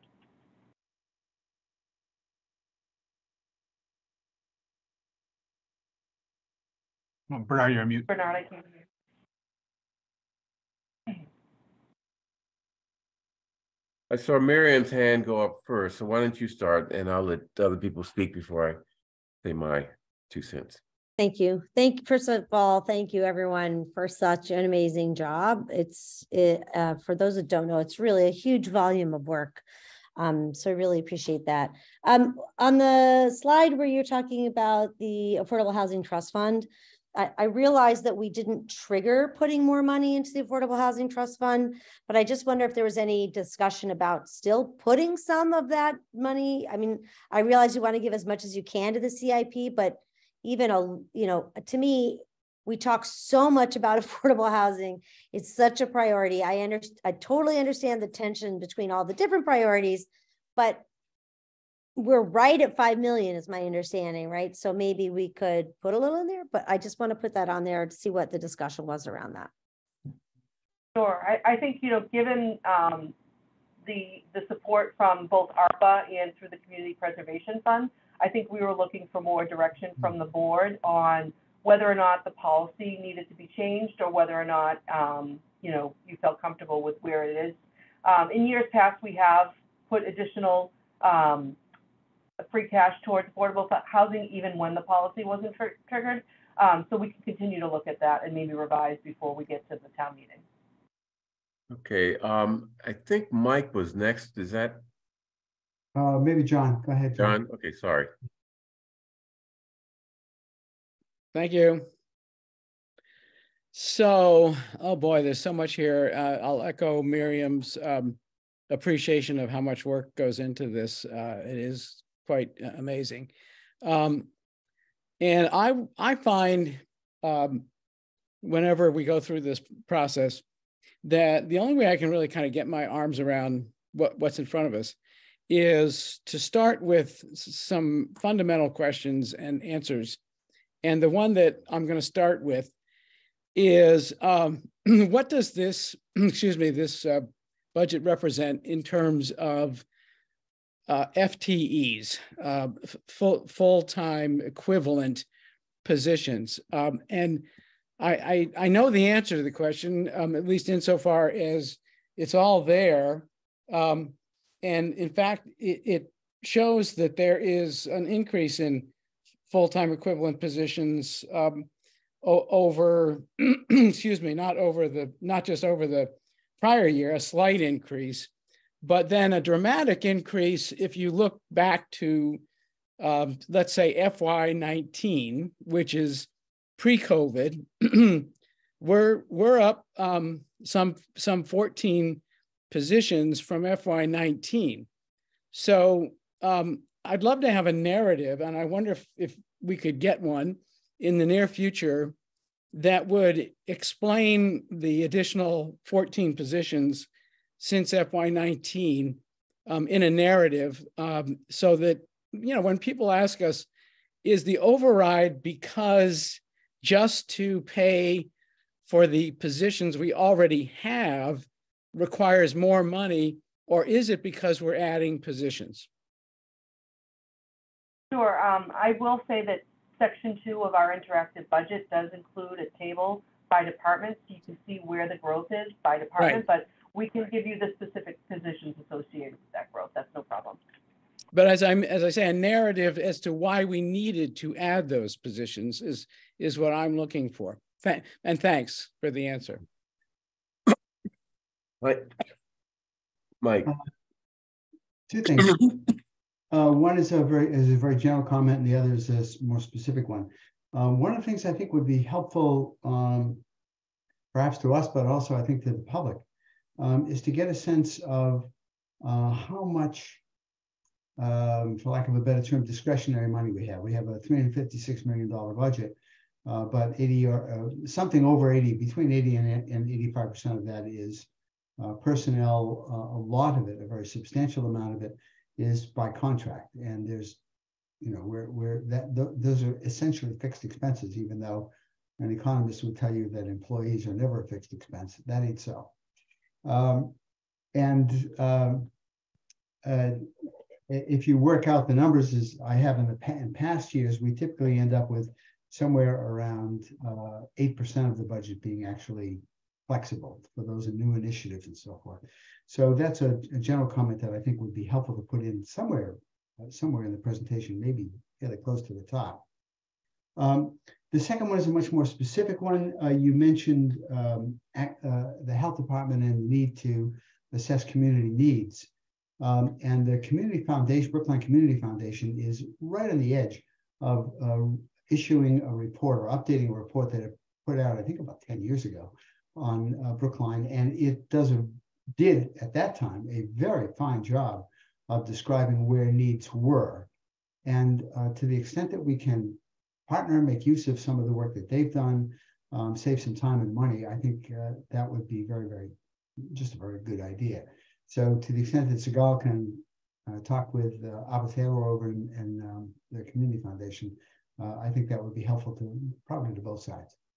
Indeed, I think that conversation is ongoing this week. Yeah. Good. So I'd like to add to that. I agree that we need to look at the data that's already been accumulated through VCF and other places. One thing that I noticed in the financial plan is the tension between the social service needs that were created or revealed by the pandemic. And, you know, the limitations and restrictions of a town government. I mean, you mentioned that, you know, these needs were formerly taken up by federal and state agencies who have abdicated their responsibility, and it's left on us. That sort of puts us in a terrible situation. And I think the solution is to make sure that we've identified, you know, what our actual needs are, and be careful about creating structures that you know, may not be appropriate for a small municipality like we are, you know, without the benefits of economies of scale, for example, and other benefits of larger entities. So I think, you know, one thing that I hope that the research by Segal comes up with is a sense of what our budget for social services are, so that, you know, we identify what we are doing and can identify where there's a need for more expenditure, you know, more ideas, et cetera. So.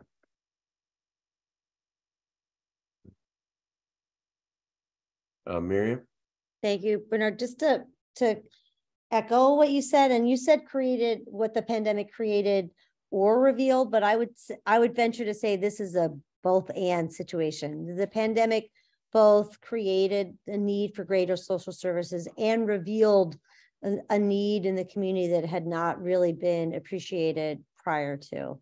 And I think it's important for us as a community, because I think everyone is right? This stuff is now on our plate, and we have, I think, an obligation morally as well as a municipality to do something.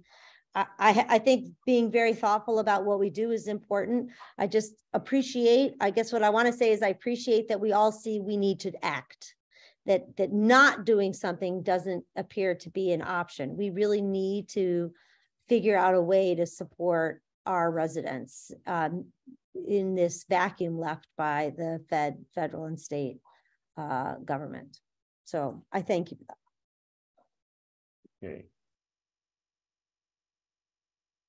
Any other comments, questions?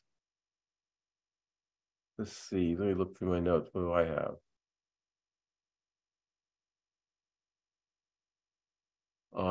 Okay, John. Just a question about the number as to the state reimbursement on the MSBA, Massachusetts School Building Authority reimbursement on the Pierce project. By my math, it works out to 17.6% of the total cost of the project. Is that within the range of what communities can usually expect to get from the MSBA on a school project? I think it varies. I think it depends on, you know, there's definitely been, you know, communities that are maybe in more distress that have received a higher level of reimbursement. But I would think that this is probably on the low end of what they typically offer. I seem to recall that there were discussions that it would be in the range of 35 to 40%. So it sounds to me as though we didn't quite achieve what we had hoped to achieve through that reimbursement process, but that's just a comment. I wasn't expecting you to, you know, excuse me, to say anything in response, but thank you for that answer. I think too, right, the formula they use has not really been adjusted appropriately for the increased costs that we've experienced in the pandemic and inflation. It lags. MSBA is not, it's not taking into account how expensive it is to build here. And that is a complaint that many other communities have raised as well, is that there's not enough money in MSBA to begin with, and that they're not evaluating the actual costs in a way that allows for meaningful assistance to communities. Yeah, I think to add to that, you know, you can't, it's really not apples to apples when you compare Brookline and the Pierce project to other communities. You know, there are a lot of pieces to this that MSBA can't reimburse. that are related to the fact of where it is and what we're trying to do to not, eliminate the town garage and to sort of wedge in between the library and the health department, et cetera. So, I mean, we got a good reimbursement rate here. Well, Bernard, you would agree with me that during the process of planning this, what was presented to the community was that we could expect 35 to 40% reimbursement from MSBA, right? That was a rough guess. I'm not sure that, we were saying that this is the exact amount that we expect. I'd hope we didn't say that. Okay.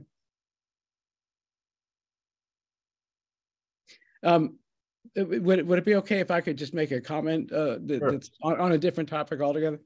Because I do think that Chaz and Melissa and others might appreciate some guidance from all of us here on the select board as to kind of how we set the parameters of excuse me, what we think should guide our budget planning in the post-COVID period of time. And thankfully, there will be a post-COVID period of time. I know I've heard in the news not long ago that it's possible that President Biden will make some sort of official declaration of the end of the national COVID emergency sometime in May. So, that's one indication that we're entering a post-COVID period. And I think we can go back to that phrase that our prior town administrator used, a new normal. But what is our new normal? Is our new normal that we should expect to have to staff up with more positions than we had pre-COVID on a permanent basis? And will those positions continue to grow in number? Because this all comes down to payrolls. I think if we took a look at this budget as a totality and pulled out what is salaries, payroll in the budget, Melissa, correct me if I'm wrong, it'd probably come out to about 80%, right? So it does come down to salaries, and it does come down to the tension between our ability to raise revenue over and above 2.5% a year.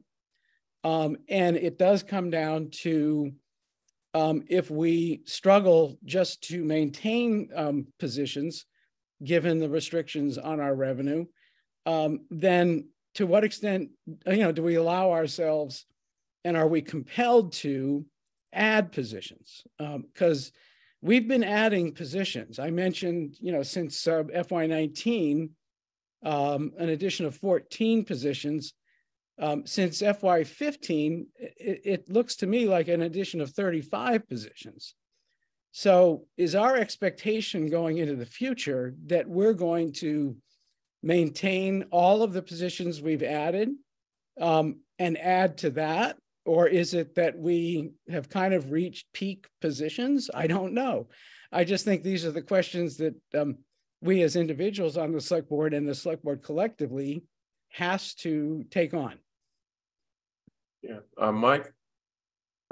John, you raise a very apt point. And so I think it's a reasonable thing to say that if you look at the positions that have been added, they've been added in response to somewhere between requests and demands from the public for new services. And I think that pretty much is true for all of the positions, even to the point of adding our requesting and the public requesting better data analysis in the select board's office. So it's not like we have a staff that's run wild out there hiring people. There's a great deal of pressure for adding people from residents who want the services that we have extended for new services and so forth. The rodent control question is it's a perfect example. We're adding, I think, 1 or 1.5 FTEs in response to that. It's a real problem. It's a real issue. People are genuinely concerned about it, and they have a right to be. It takes people in addition to what we have on staff, in order to manage it. And if you go back and look at the 14 positions that you identified, I'll bet that almost all of them are related to that kind of demand from residents. Yeah, I'd like to add that in addition, Brookline has been operating as sort of a small government model, on a small government model. So a lot of the demand, it really reflects the fact that for many years we've under-maintained our staffing in many departments. So I mean that doesn't mean we don't look at the increase in staffing very carefully, but we are catching up to some degree, and we have been ever since I've been on this select board. Miriam, you have your hand up. I was actually going to echo that. I was going to say two things. I think that I was surprised, like for instance, that we didn't have a communications person in the select board's office to do PR and press releases and market. I mean, that's something I think most government offices have. So I agree with what Bernard said. I think coming in, I was surprised at how small kind of the operations were. But also, I think that there are things that are not ever, there are changes that the pandemic has instituted that, no, they're not going to go away. And I think within that whole structure, again, we're talking about how the federal and state governments see themselves and the responsibilities that now fall on us. No, I don't think those are going to go away. And I think we need and should plan for those. And I think it's a legitimate thing to point out and a legitimate question to ask, but I don't think we are operating in excess in terms of staff, right? So those positions are important positions. I don't think they're superfluous. Okay. John, did you still have your hand up? Yeah, well, yeah, I raised it again. Oh. If we're going to say that this is what the public has asked for, I think it behooves us to be a little bit more specific. What did we hear the public say that brought about additions to the budget with our consent? I hear the public, and I've heard town meetings say we need to do a better job with language services, but in the 35 positions that were added, I don't find that the position that we need to add to do a better job with language services. I think we are going to add that in the near future. I don't really recall with any specificity demands that would explain the addition of 35 positions. And to take the example of the rodent control, which I think is a good example of a very urgent problem that demands additions to our staffing. But does it demand permanent additions to our staffing? I mean, have we bought into the notion that we're going to have a rat problem forever, or weren't we sort of assuming that a rat problem, we didn't have it before to the extent that we have it now, and that it's some kind of it's based on some kind of specific sequence of events that cause there to be an explosion in the populations of rats, but that if we come up with effective measures, we'll eventually get this back to a more normal situation. And I'm not sure that would justify permanent addition of staffing to deal forever with rats. If we ever have to deal with them again, we'll add staffing again, I guess. John, I'm sorry, Mike. Yeah, that's a really good, it's a really good question. I think that there are some positions that we could look at as being, there's a 3-year or 5-year term, and then we should take another look and see whether that position continues to be necessary. There is a tendency to want to take someone whose position is perhaps no longer as important, or whose job is no longer as important as it was, and since we have an employee in hand, ask them to do something else with it. So I recognize that. With regard to the rat situation, we have had a fundamental change in that we have outdoor dining in a way that we've never had before.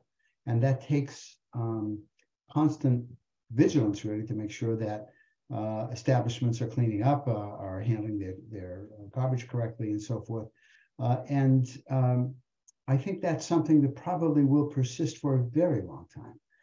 So there are some of these things, yes, you're absolutely right. And we should be looking to make sure that, and perhaps when the original hire is made, setting them up so that there's a discrete period of funding and then the positions reevaluated. And there are some that are just, they're long-term needs that are identified and they need to be continued. I think Miriam's comment about someone to do communications in the select board office is really right on the mark, because we see so much on the town meeting member listserv. And I've seen, and we have so little ability because of open meeting law to respond to it and really contribute to a debate. And in contrast, I look at what the city of Newton puts out, which is a weekly newsletter from the mayor that large numbers of the public actually read, they value it.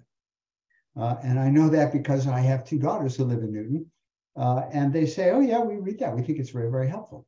We don't have anything like that. And so there are certainly situations where we're missing something that we could add if we had the funding, and the addition does indeed become permanent.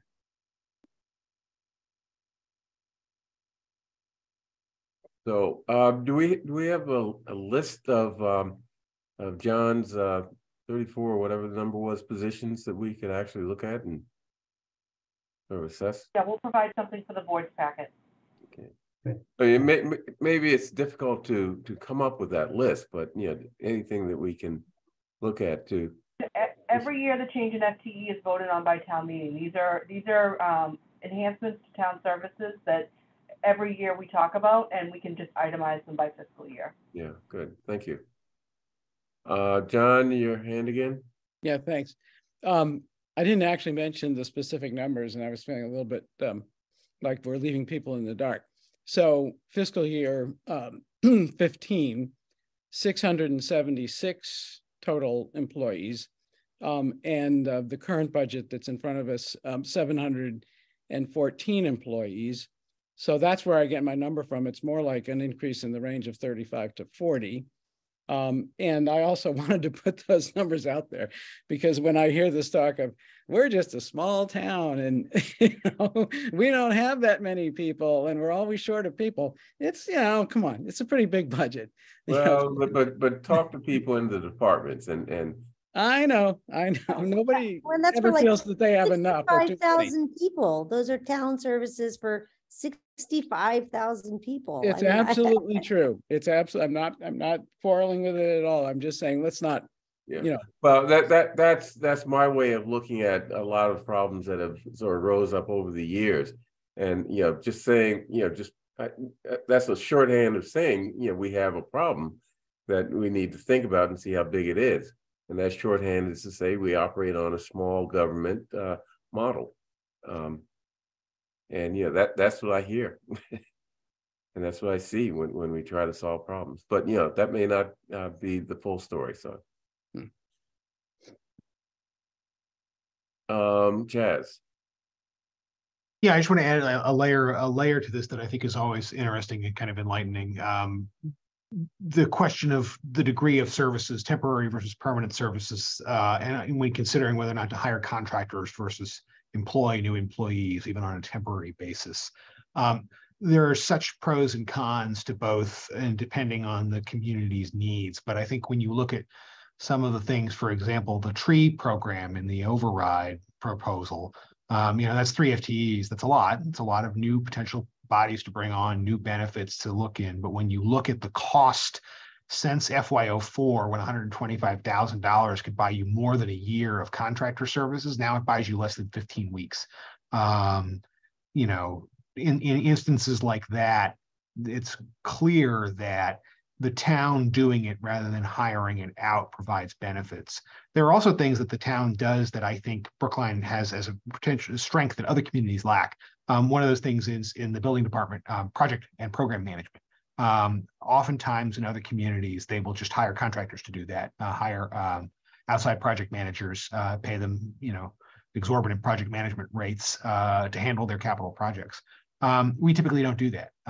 We have internal project managers. We have for some time who have all been excellent. And a big part of that building department restructuring is because a lot of those people are now reaching the end of their careers and are deciding to retire. And we want to make sure that we preserve that capacity, because I view that capacity as one of Brookline's real strengths. And it is such an intrinsic good that I think other communities, just by virtue of the fact that they don't do it, don't realize. There's a lot of nuance when it comes to the provision of certain services that we do that other communities don't, that we should evaluate through that lens, which is important. That's not every service. And I think another big aspect of this, Bernard, that you're alluding to is that we've been in this very reactive mode in the pandemic. We have really put we put our emergency hats on and said we're getting through this. And to John's point, this is kind of the turning budget, right? This is a budget that still reflects that mentality from prior years, but also makes a concrete step towards an environment in which COVID response is not the top line and top of mind in every environment. And so I think using this year as an opportunity to maintain continuity of services while also analyzing, especially as we look at FY25 with the possibility of additional override funds, the highest and best use of that, the budget for the community. It is something that I think staff values, that kind of guidance, looking at the future in an environment where we are not just trying to keep our heads down and make sure that, candidly, everyone stays alive, right? So that's where we are. And I think this is a good year to start having those discussions with the idea that hopefully the remainder of the next several fiscal years, really the remainder of the decade as we move toward 2030 and the full funding of the pension, we start thinking about what the broader sort of big ticket priority items are. Miriam, I see your hand up. Yeah, thank you, Bernard. I'm going to just put my public health hat on here for a second too, and I'm going to say a few things pandemic related. And the first is that there's never, I hate to break the news to you, there's never going to be a real post-pandemic, right? This is going to be endemic. We're always going to have some variations in COVID transmission throughout the season, throughout the years. And I think we are yet to really understand the long-term impacts of COVID, both in terms of mental health impacts on our kids and in terms of long COVID, which is really still very poorly understood post-COVID sequelae. The second thing I'll say is some things like rats. I think it is important to notice there was a rat problem before COVID. It mostly affected individuals who didn't have a lot of power or voice, but it was there. And the thing that COVID did, which was bring out all this outdoor dining, that is not going away. And actually, I don't want it to go away. I love outdoor dining in the summertime. It's one of my new favorite things. But that means the rat problem is also not just going to disappear. So I think we need to think about COVID is here in a way. It has changed how we think and how we act. And the long-term impacts are yet to be realized, which is also why I think it's so important we think about social service, a Department of Social Services, because we still don't really, frankly, know what it's going to look like a few years from now. So that's my public health bit on that. And since I'm talking about public health, just everybody make sure you're boosted. Okay, that's it. Bye. Yeah, I'm boosted and I still got the common cold. Right. And that's still around. And that's a coronavirus too. Yes. The flu vid, I'm telling you, next year it's going to be a combo COVID flu booster and it's going to be called the flu vid. Okay. I should patent that. Yeah. Mike. One thing I do think is worth pointing out is scale. That is, the population of Brookline has increased in the period that we're talking about, an increase of 35 town employees. That's about a 5% increase in employment. The population has increased somewhere between 8 and 10%. So more people, I mean, the fact of the matter is you need more staff to service more people. And if the percentage of increase in population is higher than the percentage in increase in employment, you're achieving more scale with what you have. So it's not something that number isn't something to look at in isolation, even as we have added services. But if you were to take the services aspect out of it, the additional services aspect out of it completely, from a scale perspective, we're not doing that badly. John? Yeah, I just want to reintroduce a term that it underlies this discussion, but I haven't really heard it used all that much. I heard it used a couple of times, and that is structural deficit. So I know my understanding of structural deficit is that there is going to be a shortfall between revenues and expenditures just to continue with the positions from the prior year's budget. Is that everybody's understanding of structural? Because if it is, then I don't think, we can say that we need these overrides because of a structural deficit. If in fact we need the overrides because the budget has grown by 35 to 40 positions. So I think we got to get that clear, or we're going to have a credibility problem. Is my concern. Okay, I saw Mike react first. Right. So John, the 35 positions equates to about $3.5 million. If you think about it in those terms and look at the total increase in the budget, it's vastly more than $3.5 million. It's because the cost of everything, including people, has gone up. If you were to take that $3.5 million out of the projected deficit that's built into the budget, you would still have it. And it would still be greater than, substantially greater. The gap is still going to be substantially greater than that 35 million, that 3.5 million. But you'd agree with me that's not the definition of structural. Well, you have a structural deficit if expenditures, broadly speaking, for the base are going up faster than revenue, and that is the case. And so if you, as I say, if you take the $3.5 million out, you still have a deficit growing year by year, and therefore there is indeed a structural deficit. A deficit into the structure of our. A major driver of the structural deficit is the growth in what we call our budget busters. Our group health is growing at 8%, and our pension funding is growing by 7.85% annually, and that's compared to our revenue growth of around 3%. So those are big pressures on the budget that drive the structural deficit as well. And there's another element that drives it, and that is that we're building schools. We're building we're investing in capital projects that cost money, and each one costs more money than the last. Okay. And that those interest rates and that amortization gets added in as well. So it's to identify an increase in employment as the cause of the problem. That's just that's not. It's not good accounting. It's not good economics. Okay, we're going to lose Chaz and Melissa shortly. So yes. let's, all right. Miriam and then John. I would just point out that I think, John, you're conflating two different issues. The structural deficit is exactly what has been said by Melissa and Mike and others. It's when your revenues and your expenditures don't match, period.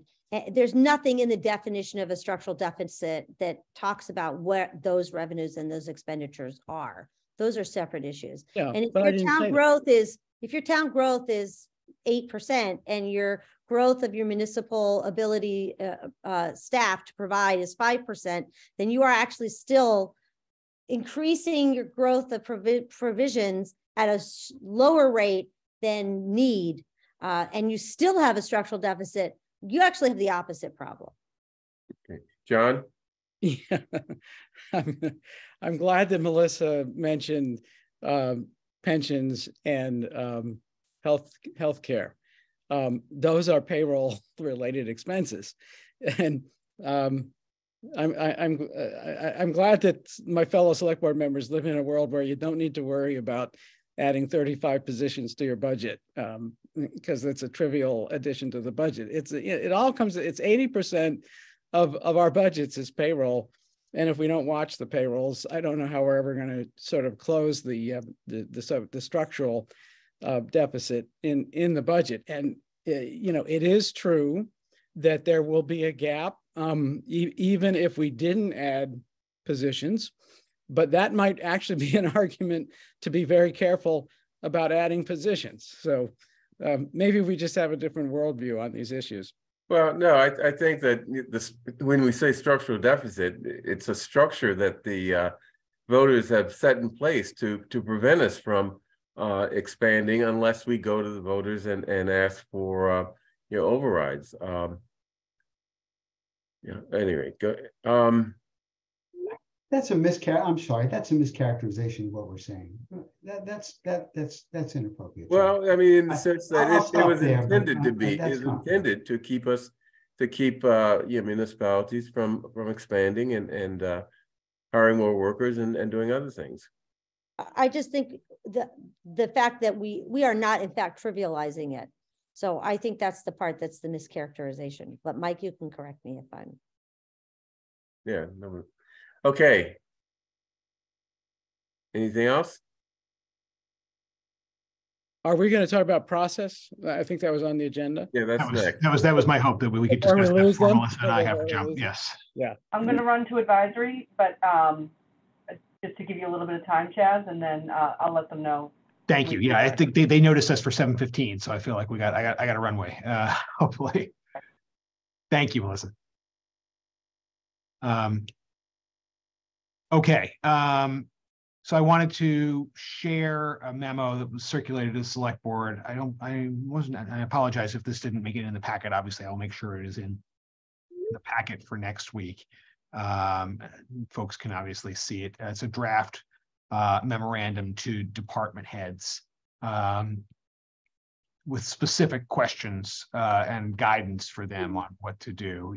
A schedule has already been circulated to you. The department heads are working feverishly to make sure that we are all ready for the discussions about individual department budgets and priorities and so forth. But just to name the kind of parameters and then the questions that we have developed based on conversations with all of you. The big takeaway is obviously that the advisory committee does these very deep dives into the budgets. They are through the subcommittees and the full advisory committee. They are the responsible entity for presenting the budget in May to town meeting. The select board's role is one of oversight of town departments and the development of the budget. Advisory's role is the presentment of the budget to town meeting. So in that regard, you can see that we don't want the language here, just that we don't want our oversights to be duplicative of the advisory committees. So accordingly, we asked them to make presentations that need not last longer than 10 minutes, more than 10 slides, in order to encourage conciseness and ensure that you get the highlights of what department heads want to present to you about the importance of their efforts in the coming fiscal year. The questions that we've identified for them to answer are: what were your 3 biggest accomplishments last fiscal year? What metrics did you use to measure your success? We are particularly interested in ensuring that we continue to analyze things based on outcome. Outcome-based metrics are very important. What are your 3 key goals for this fiscal year? And again, what metrics will you use to determine how those goals are met? Are there new initiatives that you'd like to pursue or are planning to pursue within your current budget, which is within this no override budget? Are you planning on adding or subtracting personnel? If adding, what will new personnel do? If subtracting, what's the reason for doing so? And a question that was asked last year, and I think several departments appreciated, because it was an opportunity to talk more generally about priorities outside of the context, which is, if you weren't constrained by current budgetary limitations, would your priorities change, and how? This is the effective, if I gave you $1 million, what would you do with it question? Or if I gave you $10 million, what would you do with it question? And I think that's always an important question for departments to have, because it allows them to think through, priorities decoupled from scarcity, which I think the community should hear. I welcome, obviously, comments from the board about these potential asks and whether they think anything additional should be in there, or other comments you might have. I mean, I like it. One of the things it does is it helps us to identify those areas where we are, understaffing or underserving the public. So let's see. Mike, you had your hand up? Yeah, I think I'd like to stretch one of those questions. What are your 3 key goals for this fiscal year? What metrics will you use? I'd like to ask people to take a look really this year and then 5 years out. There's a tendency when you talk about this year to say, well, I want to add this position or I want to do this particular thing. But let's see if we can get people to look up a little bit more at the horizon and think about where they want their departments to be in 5 years out. Yeah, good, thanks. I don't see any other hands raised. Does that mean we're satisfied? And Devin just informed me, thank you, Devin, that this is indeed in the packet. I clicked on the agenda item and I'm glad it was. Thank you, Devin. Sorry about that. I like this approach, especially insofar as it avoids requiring the department heads and the division heads to, make the same presentation over and over and over again. I think we owe it to them to, as much as possible, coordinate how we do these budget reviews, so that it's not, we're not siloed from each other, select board and the advisory committee in our budget reviews. I don't mean to rush people, but I'm looking forward to tuning into the advisory committee's review of the budget presentation tonight. Okay, let's move on then. So if you want to take just a vote to authorize me to send this out to the department heads, I'd appreciate it. Yeah, I was thinking that it'd be good to hear what people say about it, but I think we need to get this out. Okay, I'm happy to move it. Yeah. Okay, it is moved. All in favor? John. Aye. Miriam. Aye. Mike. Aye. And chair votes aye. Thank you very much. I will send this out tonight, and I wish you all very well. And you are in capable hands with the team here. I will go to advisory, and I will see you on the other side. Okay, great. Thank you. Thank you. Okay, next we have the PACE program discussion. Is that who's doing this? Is that Lincoln? Yes. Okay. So, good evening. Tell us what it is. Yes. What you want us to do about it. Yes. Thank you. Thank you, Chair Green. So good evening, Lincoln Heineman. I'm the town's finance director, and I recognize that folks want to go join the advisory committee meeting, so I'll attempt to be concise. You have, there's a memo in your packet and also a brief slide deck. What the PACE program is the Property Assessed Clean Energy Program. And it is a program through Mass Development, Massachusetts state agency, independent state agency.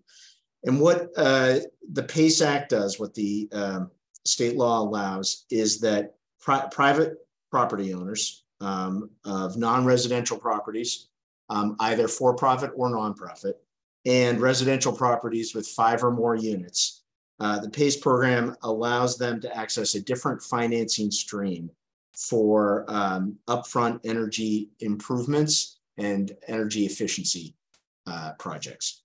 And the way that the program does that is, rather than potential projects and the owners of those potential projects going out to the private financing market to access funds, they would still be going out to the private financing market.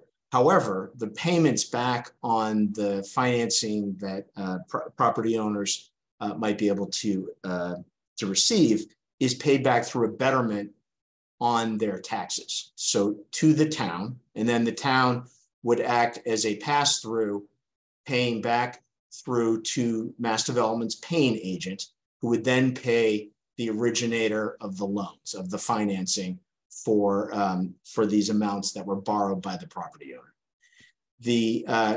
As I said, it would take the form of a betterment. It would, in addition, the betterment, as all betterments do, would travel with the property rather than the owner. So, for example, if the property owner sold that property, that betterment would stay with the property, and those payments would continue through to the town, and thence to the original financer of the loan. So the PACE program has been in place in Massachusetts since 2020. Back in August of 2022, the legislature actually passed some amendments to it, which allow it to be very specific, that not just energy efficiency projects, but renewable energy projects may also be financed through this financing structure, the PACE financing structure, and that in addition, new construction and not just improvements to existing construction can be financed through this. I actually learned in working with on this project and bringing it before the board closely with Director of Planning and Community Development, Kara Bruton, also Town Council Joe Callanan, Sustainability Director Thomas Barrasso. It actually came to my attention from David Lescoyer, who is a town meeting member, I think folks know, and a member of the Community Preservation Committee. That's how I first learned about this project, this PACE program, which I'm certainly appreciative of. So it has been adopted. So we're not, a new mover in this. It has been adopted by 63 municipalities already in Massachusetts. And if the select board chose to approve this program, what myself and Joe and Kara would request is that the board allow for and give the authority to the town administrator, to Chaz, to sign whatever agreements he sees fit with Mass Development to effectuate this. So that is the high level. Obviously, happy to take any questions that board members have. Any questions? Seems straightforward to me. Miriam. I looked at the PowerPoint in the packet. Thank you very much. And I couldn't see any downsides. So I'm just wondering if I'm missing something. Is there any reason? I mean, I'm in support of this, to be clear, but just I always like to know what the downsides might be, even though very clearly the upsides in this are significant. I think, no, I don't think so. I think staff, myself and Kara in particular, and Thomas, it isn't, while it has been adopted by 63 municipalities in Massachusetts, it has not actually been effectuated. There have not been a huge amount of loans given. That said, the program's only been in place for 2.5 years. I did have reached out to Village Bank, which is one of our local lenders, which does this program. They have not yet issued a loan, but they're really excited about it. They'd be excited to participate in Brookline if the town adopted it. And I also reached out to Brookline Bank, which obviously all of us know. And I think if the town did adopt this, I would hope that they might take a look at it and see if they're interested in it. But no, if the agreements are in place in such a way that that it makes sense to town council and to the town administrator, I really don't see any downside. Question in the I guess it's a chat box or somewhere. How is PACE financing applied to condominiums where multiple mortgage holders are involved? Right, so this would only be for residential properties with 5 or more units. So if each of those condominium units, which would typically be the case, are individual, are individual parcels, according to the assessor's office, according to the Norfolk County Registry of Deeds, that would not be eligible for the program. John, you had your hand up. Yeah, thanks very much. I think Miriam asked a very good question. Lincoln, I hope I have not conflated this PACE program with what I see written about PACE programs in other states. Is Massachusetts kind of uniquely positioned to have anticipated and in advance the problems other states have had with the PACE program? Because the problems that have arisen in other states are pretty serious. They involve, when you incentivize people to borrow money to do very worthy improvements to their home, efficient energy related improvements, it attracts contractors into the business, some of whom are good and some of whom aren't so good. And if the homeowners don't have a clear path towards evaluating the good ones from the bad, you can basically end up incentivizing problems for homeowners with bad contractors.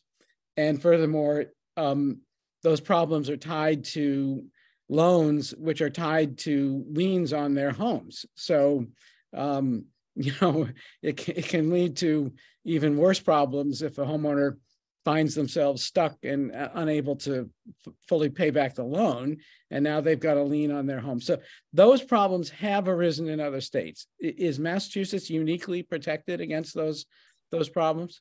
I did go and look. I'm not sure we're uniquely protected against those. I did go and look at the Massachusetts experience so far. I would say, certainly the individual property owner bears the ultimate responsibility to determine, is this contractor who's doing this project capable of doing it in a responsible way. I would add that certainly I would think that the private financiers, of which there are 18 now approved by Mass Development, would, I'm sure, also take an interest in vetting the work being done by the contractor and looking at who is doing that work. And I would say it does seem clear to me that Mass Development has a very rigorous vetting process for those financiers. Mass Development is not vetting an individual contractor. At the end of the day, again, that's the property owner's responsibility. So I wouldn't say that those problems, there's no chance that those problems could happen in Massachusetts. But I do think as far as the financing piece, it's clear to me that Mass Development's doing a pretty heavy vetting of those financiers who, again, would presumably in their due diligence be taking a close look at the project and the capability of a contractor. But do the banks or whoever is financing really have an incentive to do that? They're getting a betterment. They're basically having their loan guaranteed through this betterment. Is that really a cost they're going to assume? I think that's a serious concern. So, if I may, Chair, one more question as a follow-up. Does this program that's being proposed to us involve putting the loan payment on the individual's tax bill, their property tax bill? That is correct.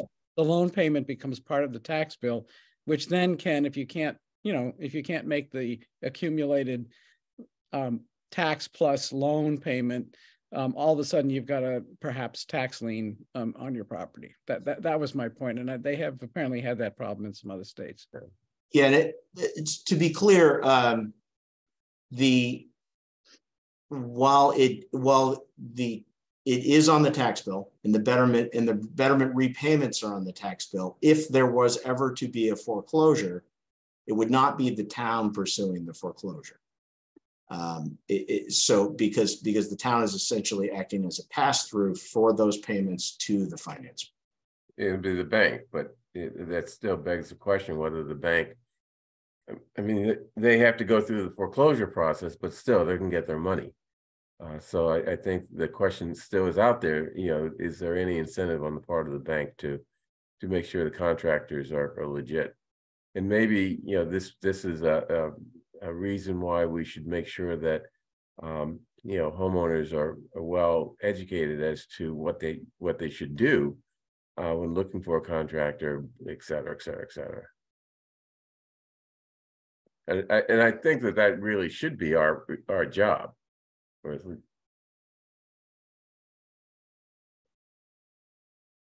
Do you not agree? It's not that I don't agree. I'm not sure. So, for example, I mean, I wouldn't feel qualified as the town's finance director to evaluate whether or not a contractor, for example, is capable of doing. No, that's not what I meant. I mean, I'm not sure, really knowing exactly how this program is going to be structured. I'm not sure this is going to be easy, but all I'm saying is that, someone should tell homeowners, what are the risks that they have to themselves, account for or deal with, so they don't end up losing their home because, they didn't think about certain things. So. Right. Yeah. So. Well, and certainly something we could pursue is that if a property owner seeks to have this agreement, we'd obviously have an interaction with them in order to set it up through their tax payment. I'd certainly be very happy to, I think I'd want to start with mass development and see if they have any informational material that can be shared with the taxpayer, with the property owner, to say, have you gone through this checklist? That's certainly something I'm very happy to look at. Yes, definitely. Yeah, there's another question in the it looks like Q&A box, and I think, well, I'll just ask the question: does the PACE program require evaluation by a licensed engineer as part of the approval process? I assume that's not the case. Not to my knowledge. I would say that each project, one piece I neglected to mention earlier, is that each project is approved not only by mass development, but by the Department of Energy Resources, DOER. So, and they are evaluating it for the efficiency and renewable energy component of it, to evaluate whether or not it's doing that efficiency or renewable aspects. So does that help answer that question? But Well, I'm not sure specific to that question. I do not know the answer. Yeah. Okay, any other discussion? May I ask one more question? Sure. Sorry. If you could sum up just what are we voting to authorize tonight? Because I do hear, that it involves the town insofar as the loan payment goes on an individual's property tax bill. Other than that, we're not walking into any kind of a role where we vouch for anybody or have to supervise anything. Is that correct?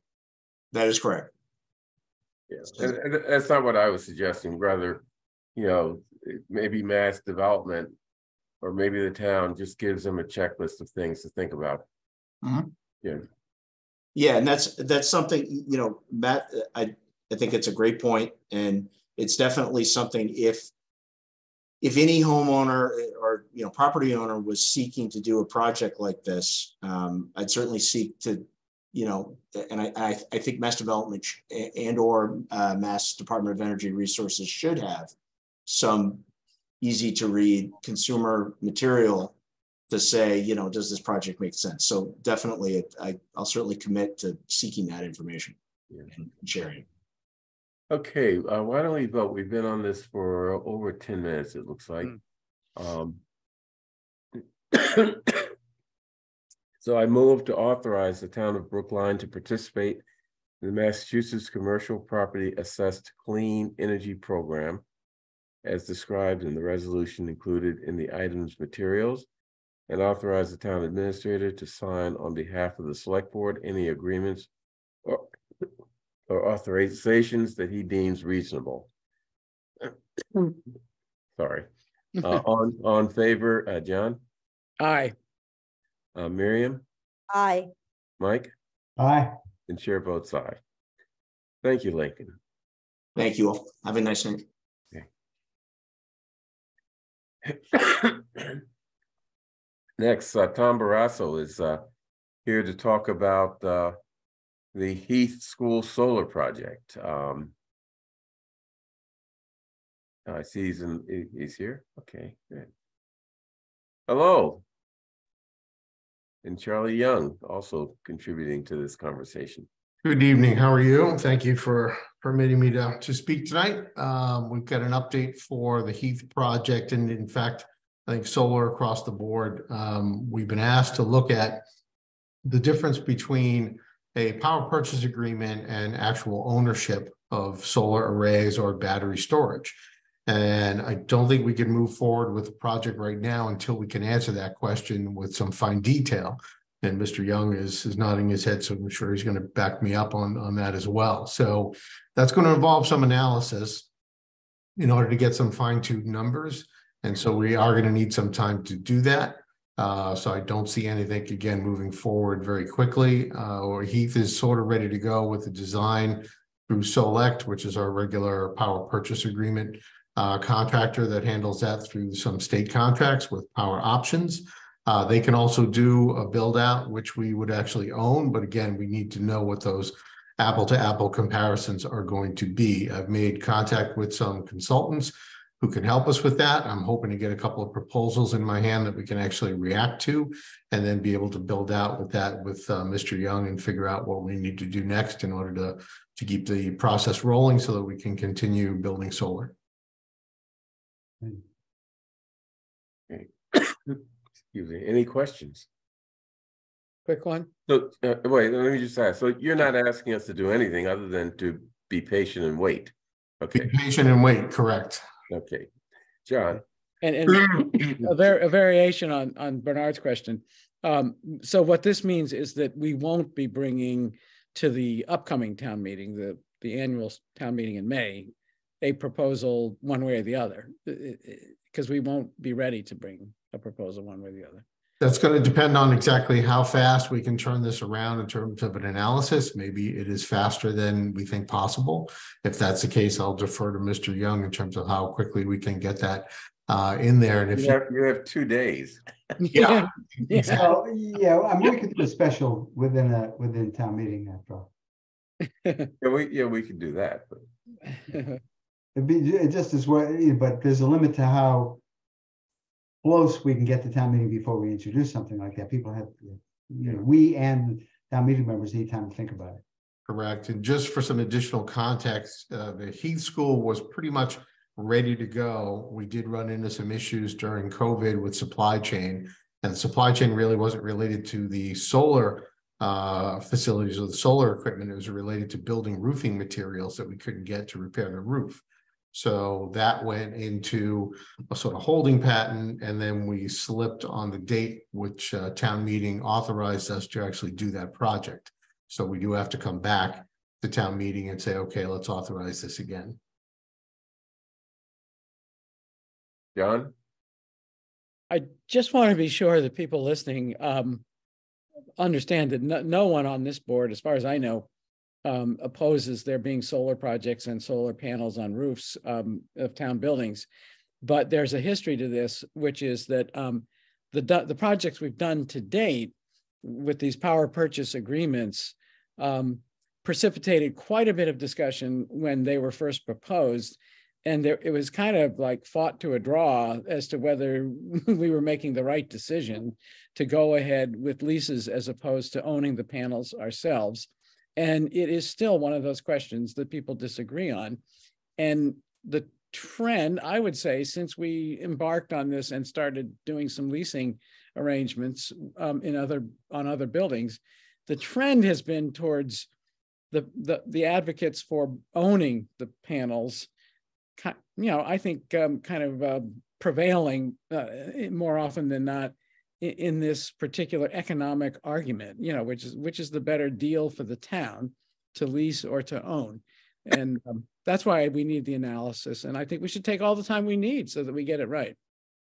And things have changed in the marketplace. When we started out, the PPA was not the only option, but it definitely was a more financial stable option. The Inflation Reduction Act has opened the door a bit to municipalities and other nonprofits who could not take advantage of the tax credits before, that now we can. So that does change the equation a bit, and we really need to understand what that means. Good. Okay, any further discussion? We will be patient and wait for you. Thank you. Okay, that is the end of our agenda.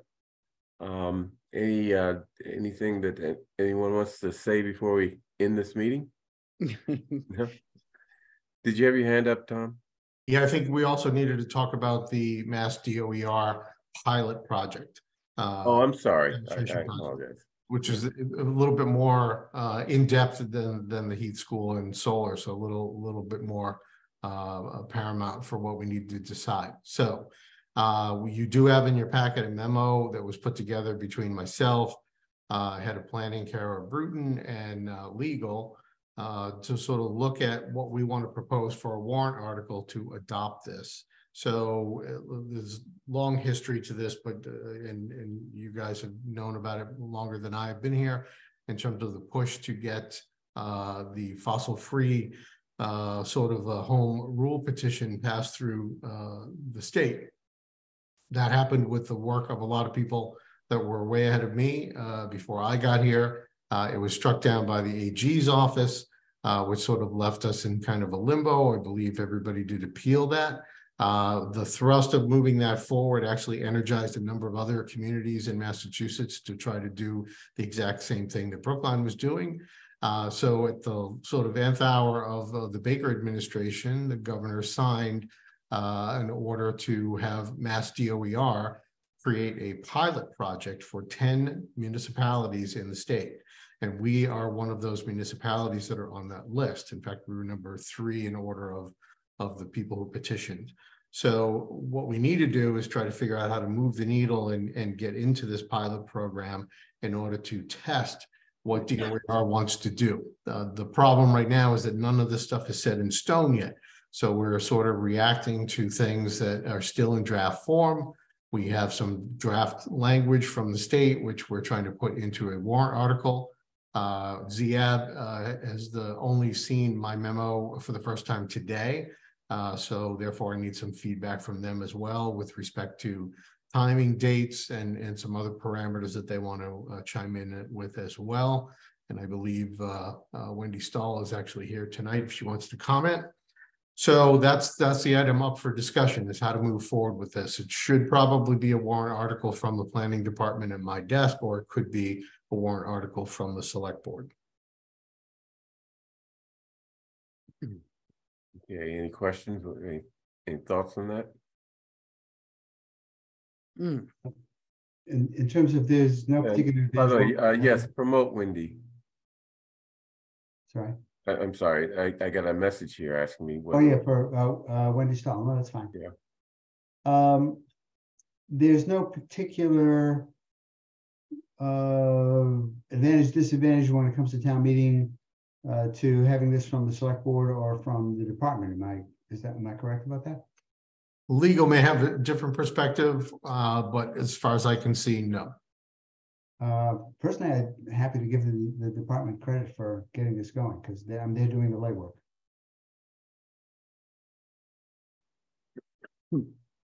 Wendy, did you have something to say? Hi, thank you. First, I want to thank Director Barrasso for bringing this article forward. I agree the department has done all the legwork on this, and I think they should get the credit for it.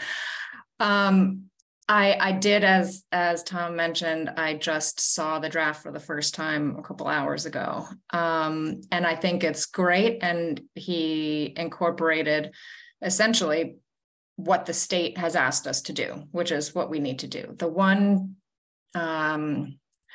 aspect of the draft that I think needs to be changed, that I would recommend changing, is the implementation date. In the draft, it's recommended that we establish the starting date for this pilot as July 1st, 2024. But I think that is much too far distant in the future. considering we originally passed our fossil fuel-free bylaw in 2019, people have known that this is coming down the pipeline for quite a few years already. So I would recommend changing the implementation date to, at the earliest, when we adopt the specialized code, which would be July 1st, 2023, and at the latest, January 1st, 2024, which would be a 6-month lead time. Essentially what this pilot program does is it narrows the specialized building code that we adopted in January, and it just, the specialized code has 3 building pathways you can choose from. Only one of those is fossil fuel free. So what this pilot program does is it eliminates the 2 pathways that aren't fossil fuel free, and it simplifies the code.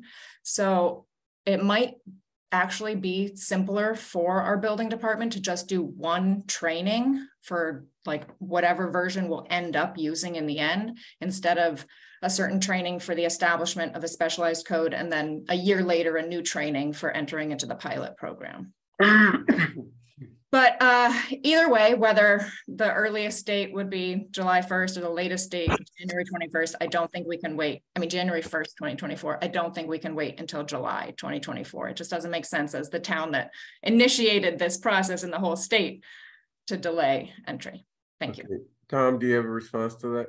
Sure. One thing I'll add is that we've been working really closely with the building department and their department head to make sure that we're in lockstep with what they need to do, because they're the tip of the spear for sort of enforcing this. So in reality, we need to sort of make sure that we're getting their feedback. So Dan Bennett could not be here tonight, but he did send me an email that said there's concerns that he has with some of the code changes and the updates for this year. And he was pretty confident that the effective date of July 1, 2024 is something that they can meet in the building department. So again, this is still sort of a work in progress. I think we need to take that back up under consideration in the short time that we have to make sure that we can do this, or look at modifications after we get all the input from DOER, because once again, we're looking at everything that we've got in the warrant article is draft. So there may be changes that we need to adopt even further down the line, which may be in the next town meeting. But I'd like to get something on the books, because again, as Wendy pointed out, we sort of want to be the first people in the pool on this one, since we were so proactive in trying to get this through, realizing that it was struck down by the AG's office. And so this is now a path forward, maybe slightly different from the path forward that we may have initialized in our own home rule petition, but it's still a path forward to sort of get us moving. And regulatory enhancements is definitely something we're going to need to embrace and embrace quickly in order to make sure that we hit our goals of net zero, fossil free and zero emissions by 2040. Okay, Mike. Yeah, Tom, what's the sort of timing that it's one thing to say, well, we'll implement it by X date, but if DOER hasn't made up its mind by then, that's problematic. So any sense at all, or Wendy, any sense at all of how fast the department is likely to act? They've implied that by the end of March, they'll have their final regulations. Okay, that's final regulations. The question is, how will they act on our app? Because we have to apply. Is that correct? You mean how quickly will they process the applications? Yeah. That I do not know. DOER is sort of flying by the seat of their pants on this one as well. Right. Yeah. And state action is sometimes a little bit of a black hole. So yeah. And I have been told that it's not that they're not behind this, but they're definitely, it was sort of done at the last hour of the Baker administration. Now we've got a new governor. There's new folks that are heading up DOER. So now everything sort of has to fall into place to make sure that none of this stuff gets sort of thrown off the table. But I think, again, we're on the correct path. How quickly they'll be able to adapt and get something out is still up in the air. Well, I think realistically, July 1st, 2023, probably, it would be amazing if DOER does their job by then. So it would be far better for us to say 6 months or even 3 months after we receive approval from DOER. And Yeah. if that's acceptable, that's great, you know, that way, there's no date certain, unfortunately, but anybody who's considering construction knows that it's coming, and so maybe 3 months from the date that we're allowed to proceed would be sensible. Correct. John? I'm sorry, Tom, did you want to say something? No, go ahead. Mr. John. So I just am seeking clarification as to the choice that's in front of us. If I understand correctly, Wendy and Tom are in agreement that we should participate in the program, and that the way to do so requires that we adopt a bylaw. And I think they're in agreement that we should do it at this upcoming town meeting. And that's why they're here, so that we will approve putting that in the warrant for the upcoming town meeting. Then aside from that, there's a slight disagreement between the two of them over a date that is in the bylaw. But you're in agreement that you would really like the select board to approve this on the warrant for this upcoming, okay. Yes. I mean, you've got my vote. I guess that's the simplest way to put it. Okay. Any other discussion? And Tom, you know, Tom is our agent here. He's supposed to tell us what makes sense. And we're all in agreement that that's going to come from the planning department, and not from the select board. So that was the other question. Oh yeah, the select board would never be able to do what the planning department did through you. Thank you very much for what you've done. Okay. Do we need a vote on this?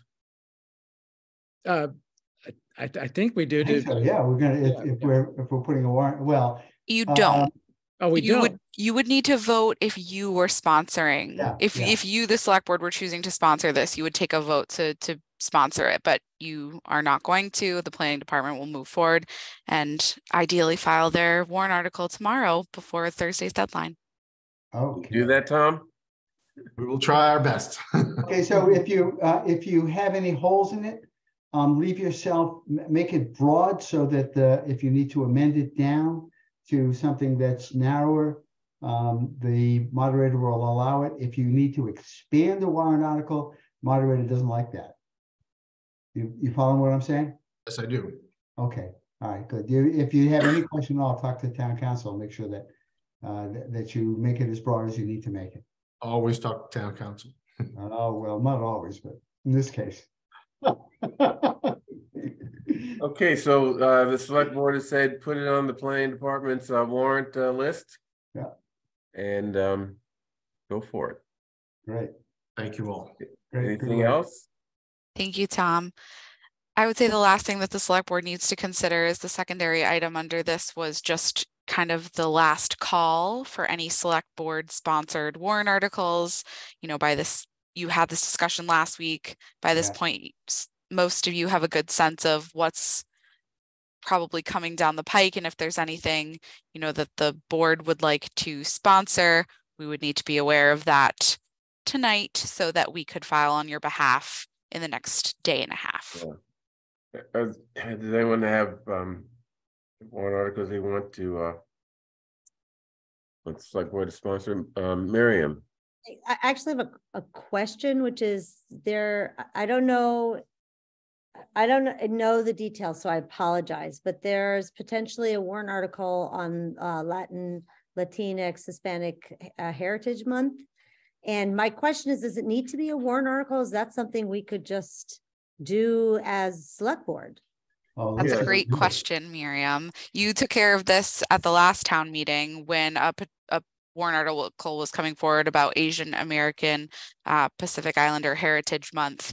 And the select board preemptively went ahead and committed to putting out a proclamation and making that day official in the town of Brookline, just like you've done tonight with Women's History Month and last month with Black History Month. So that's absolutely something that you could do to preempt that warrant article. So I'm going to reach out to the person and let them know we can take that up as a select board. Right.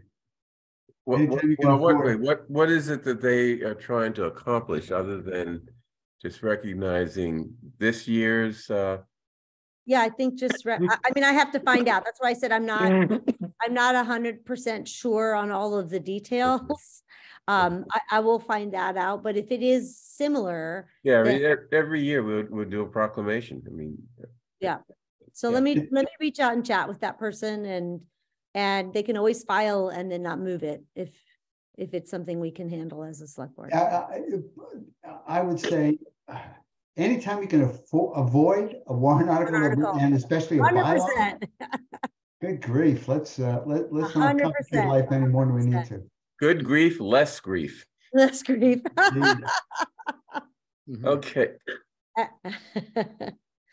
Another quick side question, is there any update on, I think the extension of the meeting exemptions is out of Ways and Means, is that correct?